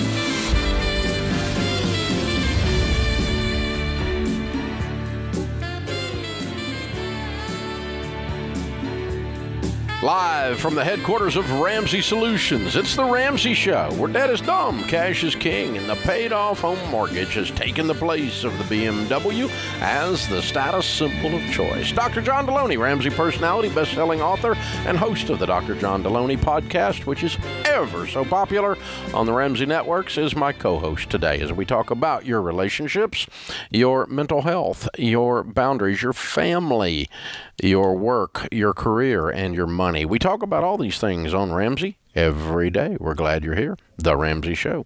888-825-5225 is the number. And Mitchell is with us in South Lake Tahoe, California. Hey, Mitchell, what's up? Hello, Dave. How's it going? Better than I deserve. How can we help? So I've been following your show for about a year now, and I have a tip-based job, and I make minimum wage, but with the tips, it's hard to kind of follow all of the rules and stuff. I'm trying to figure out what I should do, like my next steps. You know what I mean? Cool. So you're not making minimum wage. You're making good money serving, right? Yeah, it's actually, I'm a limo driver. I'm a chauffeur. Oh, okay. What do you make? Yeah. What's your total you're making in a week? Tips and pay. I would say total probably $800 a week, and on average. Good for you. Good for you. Yeah. Okay. Here's the way you need to do a budget, and all the rules do work. You just got to use them a little differently. Okay? Right. What I want you to do is I want you to make a list, and you could do it. You could start doing it with a yellow pad. You can use the Every Dollar app and modify it and use it this way as well. But let's just do it on a yellow pad right now in your mind so you can follow the principle. Okay? Just get a yellow pad out in your head. You see it in your head right now? I do, yeah. Okay. Now make a list down that page of every single thing you need to do with money or want to do with money this month. And just start putting dollar amounts beside all of it, all the way down that page in your mind. You don't have to do them all right now, but that's what you're going to do. Then once you get that list made, I want you to look at that list and say, if I only make enough money to buy one thing, because this month sucks, what is the most important thing on this page? I'll help you with that. It's food. Put a number 1 beside food and put a dollar amount beside it. Okay. I've always put rent, so I think that's wrong. Yeah. Well, rent's going to be a little bit down the ways, but you'll get there in a minute. Okay. Number 2 is utilities. Okay. Number 3 is rent. Because you got to keep the lights on and then pay the rent. If you pay the rent and don't have any lights, you get cold. Right. So but you got enough easy to do these 3 things anyway. So you put dollar amounts beside. You go food, utilities, shelter. You have a car payment? No, I actually 3 months after I started watching, I got debt free, so I was pretty happy. Wonderful. About it. Way to go. Way to go. Okay. Yeah. So now you just keep going down the list and say, okay, what's the next most important thing? And put a number beside it. What's the next most important thing? And put a number beside it. What's the next most important thing? And you put a number beside it. So you got 1 through 36 or whatever it is down the page in order of importance, in order of priority. Are you following me? I do, yeah. And they all have a dollar amount beside them. So when you get some money from a paycheck or a tip, you look at the list, and wherever you are on the list, you start there and work your way down. And so the first thing we're going to do is we're going to set some money aside in an envelope for food. We write food on the envelope, and we set that in the kitchen drawer, and we don't buy anything from that envelope except food. And we don't buy any food except from that envelope. Right. And that keeps you right on budget. Then the next thing you're going to do is you're going to pay your electric bill. The next money you get, you're going to go ahead and pay your rent. And the next money you get, you're going to do the next thing. And the next money you get, you're going to do the next thing. And ever so often, you're going to draw lines through the ones above that you've done, and you can rewrite the list. As a matter of fact, you could do it once a week and rewrite the list because it might change a little bit from week to week. It does, yeah, every week. Yeah, not only your income. No, because we don't know how far down the list you're going to go because we don't know exactly what your tips are going to be. You could have a $1,200 week or you could have a $600 week. We don't know, right? Exactly, yeah. Yeah, so we don't know how far down the list you're going to get this week. But you do have a list, and every dollar that you're going to make is already spent because the list needs to be longer than you're going to make. Right, that makes sense. But let's say you're in the 3rd week of this and the rent's already paid and the lights are already paid and the food's already in the cabinets. When you rewrite the list, you don't have to put those on next week. Next week's going to be a week where you get to do some stuff down in there like paying off debt or putting some money in savings or increasing your generosity or something like that. And so, but you've got a prioritized list. And John, this is how Sharon and I lived with that literal yellow pad. There was no internet. There was no apps. We had a yellow pad like that. And because I was in the real estate business when I first started doing these principles, and I would have a month where I would make $20,000 and I'd have a month where I made $0. Yeah. And so we were taking some of that money and setting it up for the next month if we had a big month. And we're going through food. If we make just a little bit of money, we eat. First thing we do. Kids got to eat. Yeah. Got babies. It's formula and diapers, and we got to go to the grocery store. What's the next thing we're going to do? We'll keep the lights on and the heat on. Yeah. The air conditioner on. And what's the next thing we're going to do? We're going to keep the house. And you can usually get your basic life done, and then you start to relax a little bit emotionally because your survival is now guaranteed. You're sustainable. But that priority, those yellow pads, Sharon was telling one of our friends at dinner the other night that she said, and we kept another yellow pad of goals that we want to knock off. Big things we want to do. We want to do this. We want to do this. We want to do this. And we had that prioritized. And so as we got a little extra money, like when we're driving a piece of crap car, we had to get her a better car. And so that's a goal. That's over on another yellow pad. And we would just jump back and forth between these yellow pads, but it was all about listing and prioritization. And then it gives you something to work for. That's right. And intentionality. He can, if he's got something he's trying to hit, he can take an extra shift. That's right. He can take that ride that he doesn't want to take after midnight, which is gross a lot of times, limo, And so, or he could take a Sunday morning early to the airport that he didn't want to get up at 4. But he can go take that if he's trying to hit a goal because he can get that extra tip. And if you don't have anything to live for, if you don't have anything to work towards, you just sleep because it's not listed out, you just go, why do I work, And you spin your wheels out. But you'll increase your income doing this. But you also have a few weeks to look at, I may not hit my food. I need to come up with something. Yeah. And it doesn't surprise you week of or day of, right? Yeah. You can see it coming. Yeah, because there is a plan. That's right. And the point is you're still spending every dollar on paper on purpose before the month begins. Don't wait till you get the check, people, to try to figure out what you're going to do with the check. Always have it already spent. Already assigned before it comes to you to something before it comes to you. Always do that the rest of your life. And I even do that with high net worth people, high income earners. Like I was with an NFL guy the other day who's getting a multi-million-dollar bonus coming, and had a good year. And he's like, well, what do I do with this? And I said, I don't know, but let's go ahead and do it before you get it. Yeah. Put a percentage on it. Okay, I'm gonna live on 10% of it and have a great life. And I'm gonna give an extra 10%, and I'm going to invest. And whatever it is, you need to give those dollars an assignment before you get them. Because what happens is you will spend that check that's coming like 10x so fast in your head. Yeah. No, you spend it 10 times. Yeah. You act like it's 10 times more money than it is. 5 to 10 times more money. It's not as much money as your little brain thinks it is until you put it on paper. This is The Ramsey Show.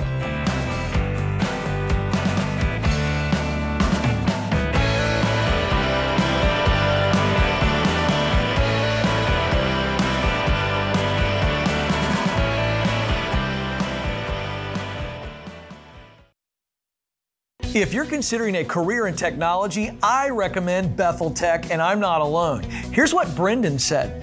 Before Bethel Tech, I was driving Uber. Within 4 months of graduating, I got a job paying $60,000. About 2 years after that, I got a remote job that pays me $130,000, all thanks to what I learned at Bethel Tech. You could be next. Get started today at BethelTech.net and get $1,000 to $2,500 off of your tuition. Again, it's BethelTech.net/Ken Coleman.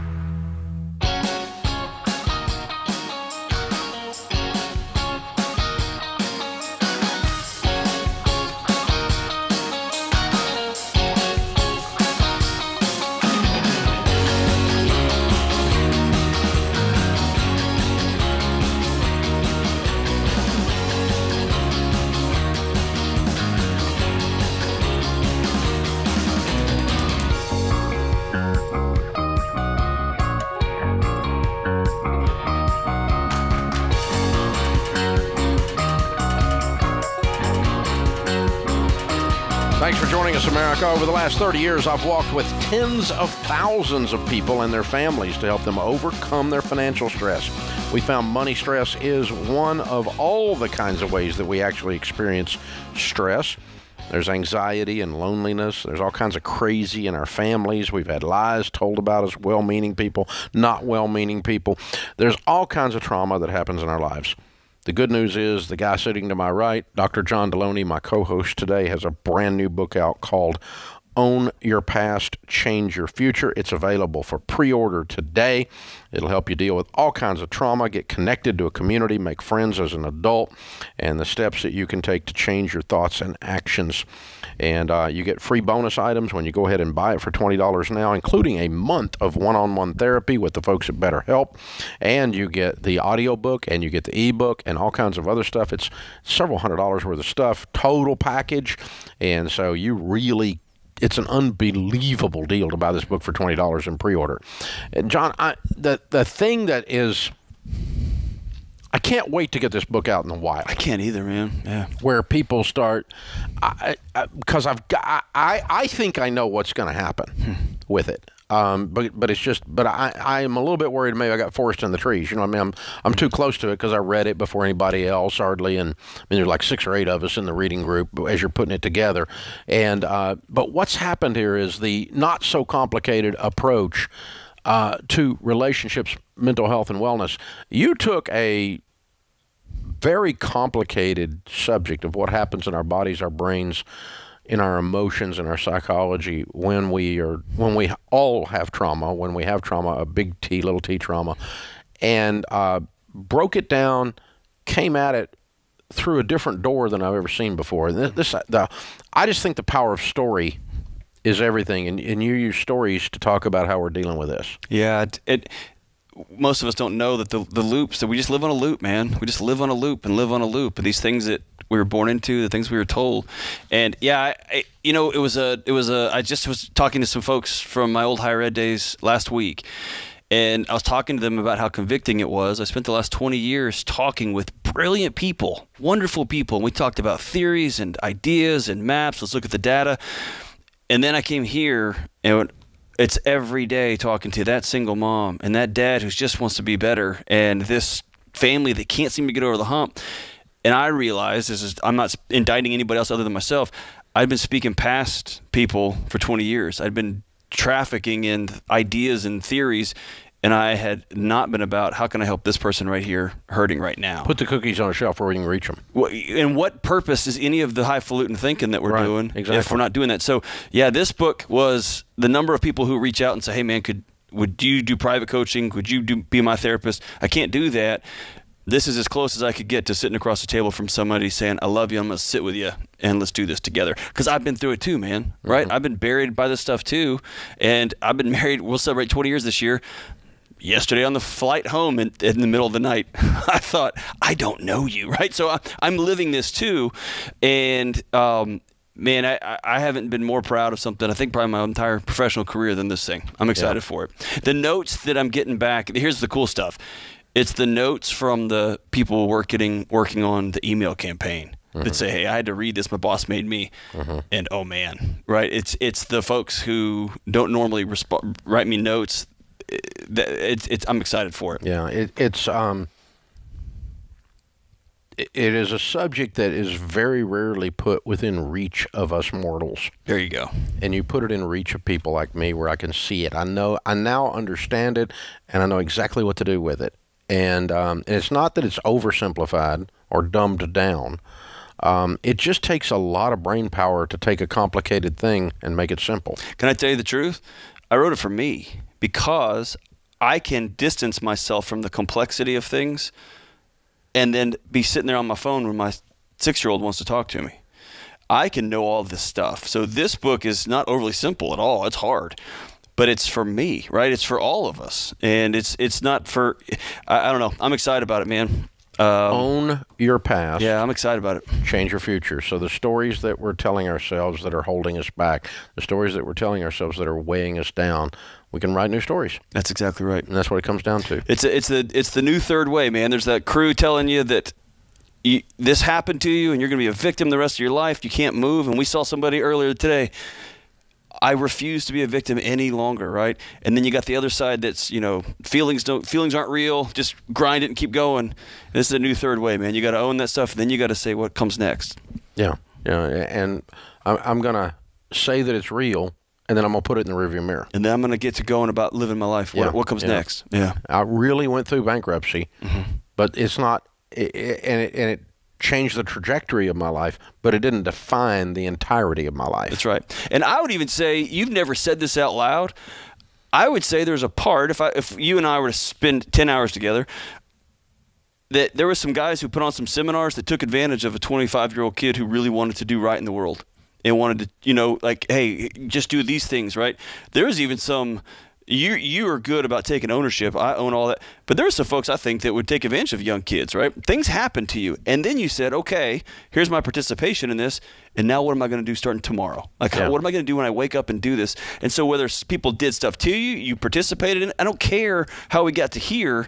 You got to own that crap and then go. But yeah, it's not a completely thing where I tell you, you know, we had some bankers that completely broke the law. There you go. That's right. You got hosed, and we're doing some things that absolutely, I mean, we're immoral. We're straight up immoral and illegal, right. and forced, you know, because they thought we were going broke and they were scared about their portfolio and they were going after us, and they, you know, created a self-fulfilling prophecy.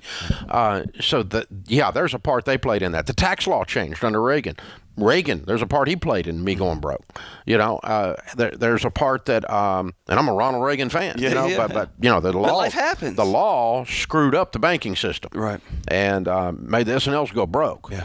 And we had a bunch of stuff with S&Ls. And so, you know, there was get-rich-quick seminars that I bought into the crap. And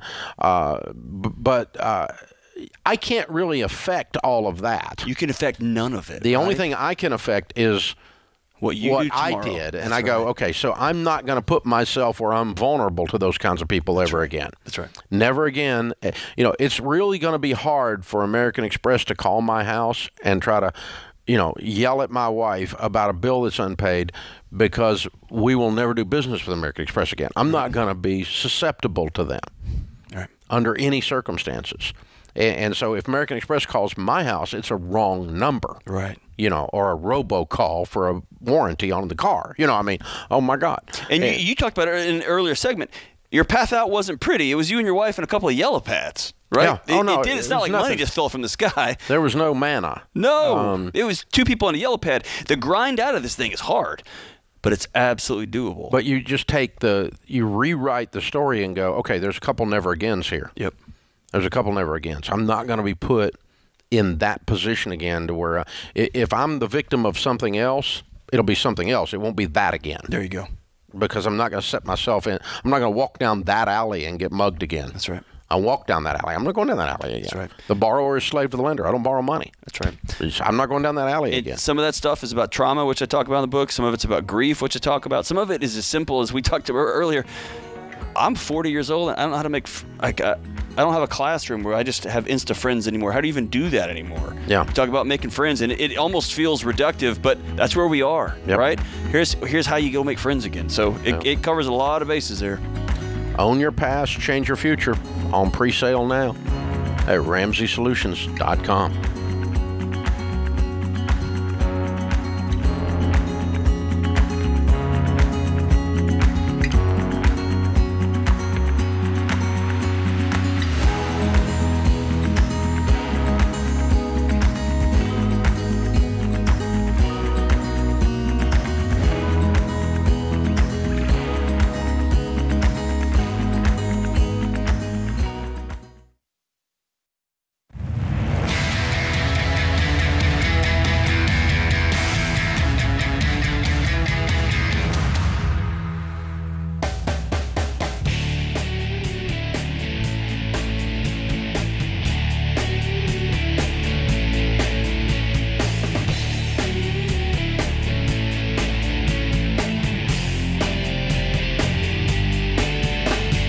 Dr. John Deloney, Ramsey Personality, is my co-host. Open phones at 888-825-5225. Jeff and Christy are in Pennsylvania. It says on my screen you guys are debt-free. Congratulations. Thank you, Dave. Thank you. Well done. How much have you paid off? $245,880. All right. How long did this take? 3 years and 3 months. All right. Good for you guys. And your range of income during that time? So we started out around 124. $124,000, and we ended up at $180,000. Very good. Very good. Way to go. What do you guys do for a living? I am an RN, and Jeff? I am a carpenter. Good, good. What kind of debt was the $246,000? So the biggest portion of it was the mortgage, and then I had quite a bit of student loans. That was a huge part of it. A little bit was a car we financed, and a very, very small portion was a credit card. Wow. So you're kind of normal. Yeah. How long you guys been married? 7 years. Jeff, you got to have that number right on top of your head, brother. So how much was the student loan again? I think I originally was around $80,000, but we were already plugging away at it. So when we really got serious about paying down debt, I think I had it down to about $40,000. Okay, I'm confused. I missed something. $246,000. Yeah. You paid off your mortgage. Yes, we paid off our mortgage. Oh, I missed that. Okay, I missed it too. Whoa, okay, there we go. All right. And so how much of this was mortgage? Oh, the majority. The majority of it. Okay, so way to go, guys. You're weird people. I love it. Yep. Very good. What's the house worth? We're probably worth about low threes. I'd say like around 320 low right 300s. The market's very good, so it's worth a good amount right now. So $300,000, and you guys are how old? I am 51. And I am 44. And you have a paid-for house. Yep. Woohoo! Yeah, it's awesome. Yeah. And you two have had a really boring last few years as a carpenter and a nurse, huh? Yeah, a lot happened, though. Never stopped working through the pandemic. Can't even imagine you two flying by each other in the night. Good grief. I'm so grateful for both of you. Man, there was a lot of that at times. Yeah. Pretty much essential workers, yeah, for sure. So what caused you 3 years and 3 months ago to start this plan? I think we just decided, well, part of it was I was looking into, let's get control of our debt, let's get control of our finances. I started to think about retirement, and I started to panic a little bit about that. And we ended up registering for your Financial Peace University class. Went through the whole program, and that really sort of kick-started our process to getting all of this paid off. Cool. At your church or online? We started with the church and then had to switch to online. Okay. All right. Wow. So game on. 3 years and 3 months, house and everything is done. Mic drop. That's best. Wow. Wow. Absolutely fabulous. Way to go, guys. How's it feel to not have a payment in the world? You know, it takes a while for it to soak in. You know, after you're done, you're like, okay, well, nothing's felt like it changed. You know, you're still the same person. You go to the same job. You do the same thing. It's just there is an element of stress that's just not there. And I get to keep all my money. Yeah. Yeah. It's not going to some stupid bank. And we were so close to getting paid off, and right towards the end, our furnace and our water heater broke. Of course it did. It wasn't anything we could fix. We had to literally replace them. But thanks to the emergency fund, we were able to pull out the $9,500 it took to fix that and still get out of debt. Wow. Way to go. Way to go, you guys. What do you tell people the key to getting out of debt is? It's really about discipline and changing your habits, and then, of course, setting the goal. And supporting each other was huge. I mean, there was times we were stressed, and, it took every last penny to get through the month, but we just supported each other because we had the same vision. That's a big deal. Yeah. It is. And were you guys handling money together before you started this?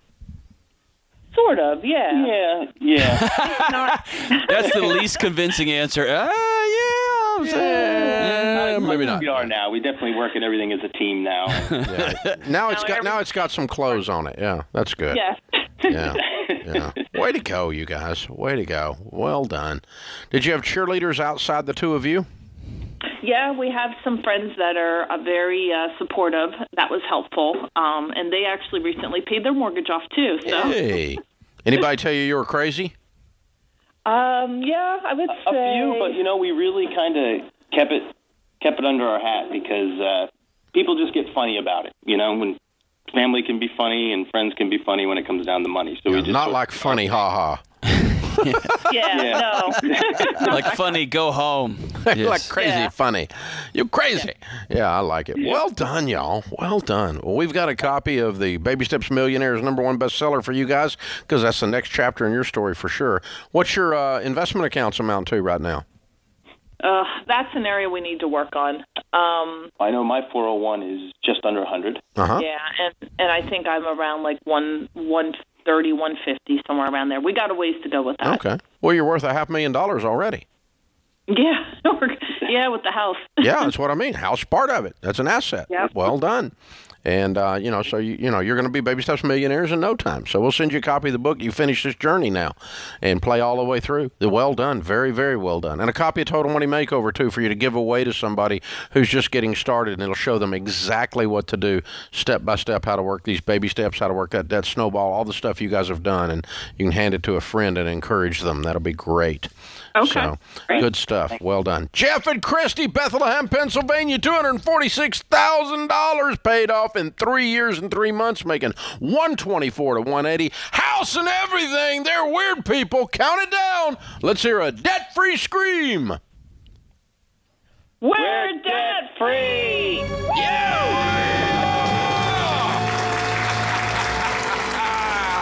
They didn't even need to count. That's how it's done. That is how it's done right there. Open phones at 888-825-5225. Mike is in Anchorage, Alaska. Mike, what's up? Hey, Dave. How's it going? Better than I deserve. How can I help? So I just wanted to bounce something off you real quick and see what my family should do next. So I'm currently in the military, and our annual income is $130 is our take home. We plan on renting for the next 9 years. And my question is, I'm going to be maxing my 401k this year. We also are maxing Roth IRA for my wife. Should we, and I just found out we can max our 2021 Roth IRAs up until the tax deadline. Up until you file, yeah. File or tax deadline, whichever's first, yeah. Correct. So we have $40,000 in our bank account. Mm-hmm. Should we double max 2 IRAs and then continue to do that moving forward? Yep. Is it ever possible to overinvest in retirement? You're probably not going to get there. But, yeah, you could have so much there that, let's say you were 30 years old and you had $2 million in retirement. You probably need to have some outside retirement starting so that you can access some money before 59 and a half. But very few people actually hit that position. You might hit it. If you look up and you got millions and millions in retirement and you still got a ways before you can be 59 and a half, then yeah, you may want to slow down and reach over and do what we call bridge investing to get ready for that, make up for that difference there. But yeah, you're right on track. I would keep doing what you're doing. The other thing you need to think about doing, since you're running the military route, by the way, thank you for your service, is you may want to think about having some side investing right now. And if that slows down your retirement a little bit, that's okay, to get ready to buy a house. Let's have a house fund where you're putting money in mutual funds to where 10 years from today you write a check for that house when you do buy after you come out of the military. This is The Ramsey Show.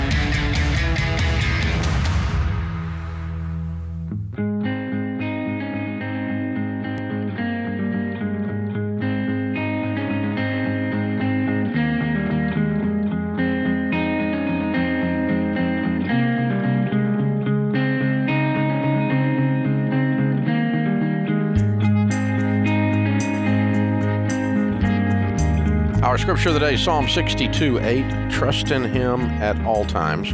Pour out your heart to him, for he is our refuge. Charles Swindoll said, "We are all faced with a series of great opportunities, brilliantly disguised as impossible situations." I love that quote. That is a great quote. Fun, fun, fun, fun. Charles is a quote machine, to say the least. And so we're going to do a theme hour here in a few weeks, Dr. John Deloney and I, and it will be on mental health, on boundaries, on relationships, on wellness, on anything that falls in that category, where you can ask him, Dr. John Deloney, questions specifically during that hour. And if you want to participate in that, what do we send them to, Go to James? RamseySolutions.com/ask and just put mental health in the subject line. There it is. Okay. Anything that's going on, marriage, anything. We just take those calls on my show, and we'd love to do some of that here. Yeah, Be fun. If you ever listen to the Dr. John Deloney show, these are going to be calls similar to that, or a little less serious. But yeah, so it's RamseySolutions.com/ask if you want to participate in that. If you have a question for Dr. D and me, we'll be happy to put that into that mental health theme. That sounds like a children's book, Dave. Dr. D and me. I'll co-write it with you. I'm thinking somewhere there's some children already traumatized by just the idea. We would not sell a lot of copies. Yeah, yeah, check it out. RamseySolutions.com/ask. Our question of the day comes from Blinds.com. They have a 100% satisfaction guarantee. That means even if you mismeasure or you pick the wrong color, they'll remake your window blinds for free. Free samples, free shipping with the new promos they run all the time. You're going to save even more. Always use Ramsey as your promo code. It's magic. It'll save you money. All right, today's question comes from Devontae in Chicago. Devontae asks, I'm a recent college grad with $50,000 in mostly student loan debt. I'm 25 and work 2 jobs, one as a delivery driver at $16 an hour and another with a local news program at $14 an hour. I'm looking to grow professionally as a videographer. My skills are in media, TV, productions, and marketing. I've heard many success stories where people have grown their videography businesses and are making over 6 figures a year. What's your best advice on how to clear debt and grow my savings so I can support myself as an entrepreneur? This is like an underhand pitch to you, Dave. What would you tell this guy? Well, I mean, we're going to work you on the personal side through the baby steps. That's right. Where you work your way through the debt, using the debt snowball, and those kinds of things. I don't think we're going to be able to stop you as an entrepreneur. I think he's already rocking. He's hustling, grinding. He's got his eye on the prize. He knows where he's going. What I would tell you is this. As a young entrepreneur, what I didn't realize was I didn't know what I didn't know. And the best way to solve that is in business what we call is best practices. And that means find someone maybe in another city that is who you want to be. They're doing videography. They're making $200,000 a year, and they're in the types of things they're videoing are the kind of things you want to video. Mm-hmm. They're doing the types of business you want to be in, and making the kind of money you want to make. And call them and just go, hey, I'm a young guy, and I'm just getting started. I want to be you when I grow up. Could I come over and spend the day with you and just shadow you and ask you questions while I'm looking over your shoulder all day long? And then ask them, okay, what's the dumbest thing you ever did? What's the smartest thing? What do you wish you'd done? Well, if you were me, what would you do? And how do you make this money? And how do you do your billing? And where do you get your customers? And how do you do your pricing structure? And I don't think actually taking the videos, actually using the camera is going to be your issue. It's the running of the business that's going to be your issue. So you jump in and get best practices from somebody like that, or 2 or 3 like that. And that's going to be better than taking a college course on running a business. Yeah. Because those guys and gals are out there actually doing it. It's not theory, and you're going to mimic what they do. And I do that to this day. I do too. If I find someone that's in a space that we're in, that's doing better than we're doing, I always want to go spend a little time with them, or send one of my guys, gals around here to spend some time with them and go, okay, how are you doing that? What are you doing with this? And how are we doing this? And, some of the other people in talk radio and I have shared ideas back and forth. Shapiro, that gang, Ben Shapiro, Glenn Beck, those organizations and our organization interact all the time and help each other. And okay, how do you do this? When you're doing a live event, what are you doing? When you're getting your podcast promoted, how are you doing it? And, we're just asking questions all the time from people that are even if it's a nuanced corner of the business and they're doing better than we're doing, maybe we're doing better overall, but this little area over here, they're just going same. Yeah. And I want to know how they're doing that and copy it, emulate it. Yeah. That's the best way for you to get going. I remember I was in grad school and an actual therapist came in met with us just to answer questions, and I just cut through the chase. A lot of the questions were kumbaya questions, and I just said, hey, in this small town, how do you make six figures being a counselor? And he said to this room, he said, you're not going to like my answer. I said, all right, go for it. And he said, work really hard and be really, really good at what you do. And I remember thinking, well, that's a deflating answer. And also, that's the best answer I could have ever heard, because I'll outwork you and I'll do what it takes to get really good at it, right? Yeah. Work really hard and be real good at what you do, man. Money takes care of itself. Yeah, when we're training financial coaches and in the old days, the first time we did a room full of people, we're training them, and a guy raises his hand. He goes, okay, you're coaching broke people. How do you get paid? And our answer is always up front. Yeah. Ta-da. Because you're not going to get paid if you don't get paid up front. You're either going to donate your services or you're going to get paid up front, because you can't, broke people aren't there. They're there because they can't pay bills. Right.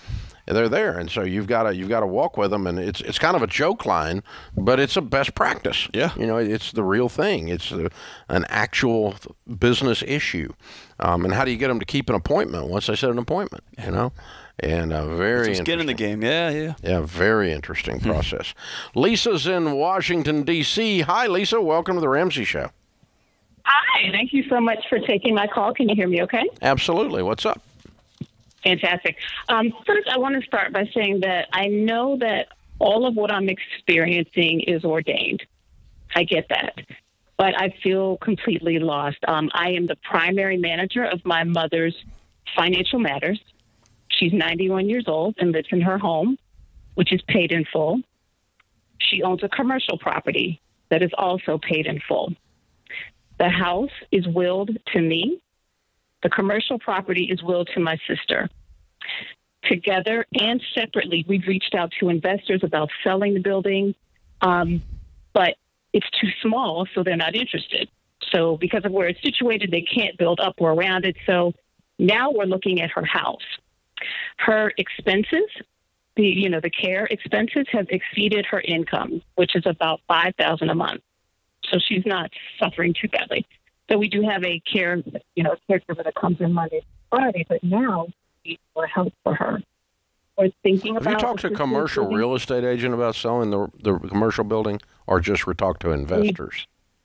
We spoke with both. And no commercial real estate agent thinks they can sell that building. They could sell it, but for what we would get after the capital gains taxes hit, it wouldn't even be worth it. What would it sell for? What could you sell it for? $400,000. Why is that not worth it? Well, after the capital gains taxes aren't but 15%. Did I mention that these facilities are $12,000 to $14,000 a month? I mean, this is the Washington D.C. area, and it's ridiculous. No, I'm sorry. I'm sorry. You have it rented for $14,000 a month? Oh, no. The cost to put her in a assisted living facility is about $12,000 to $14,000 a month. So that's what we would be paying. But this is a current source of income for her. So right now, we're using that to pay the woman. What's it creating an income? $3,000. Yeah, I'm selling it. I'm paying the capital gains tax. She's 92. And by the way, $12,000 to $14,000 a month is keep her at home and keep paying for in-home care. It's cheaper and it's a better quality of life. You can do it a lot cheaper than $15,000 a month. And you can hire 24-hour staff cheaper than that. And I would. I'd sell the commercial building. That puts this hour of the Ramsey Show in the books. We'll be back with you before you know it. In the meantime, remember, there's ultimately only one way to financial peace, and that's to walk daily listen to the with the Ramsey Prince of Show on your Peace, smart Christ speaker? Jesus. Just tell Alexa, Google Assistant, or Siri to play the Ramsey Show podcast. Check out all Ramsey Network shows on your smart speaker today.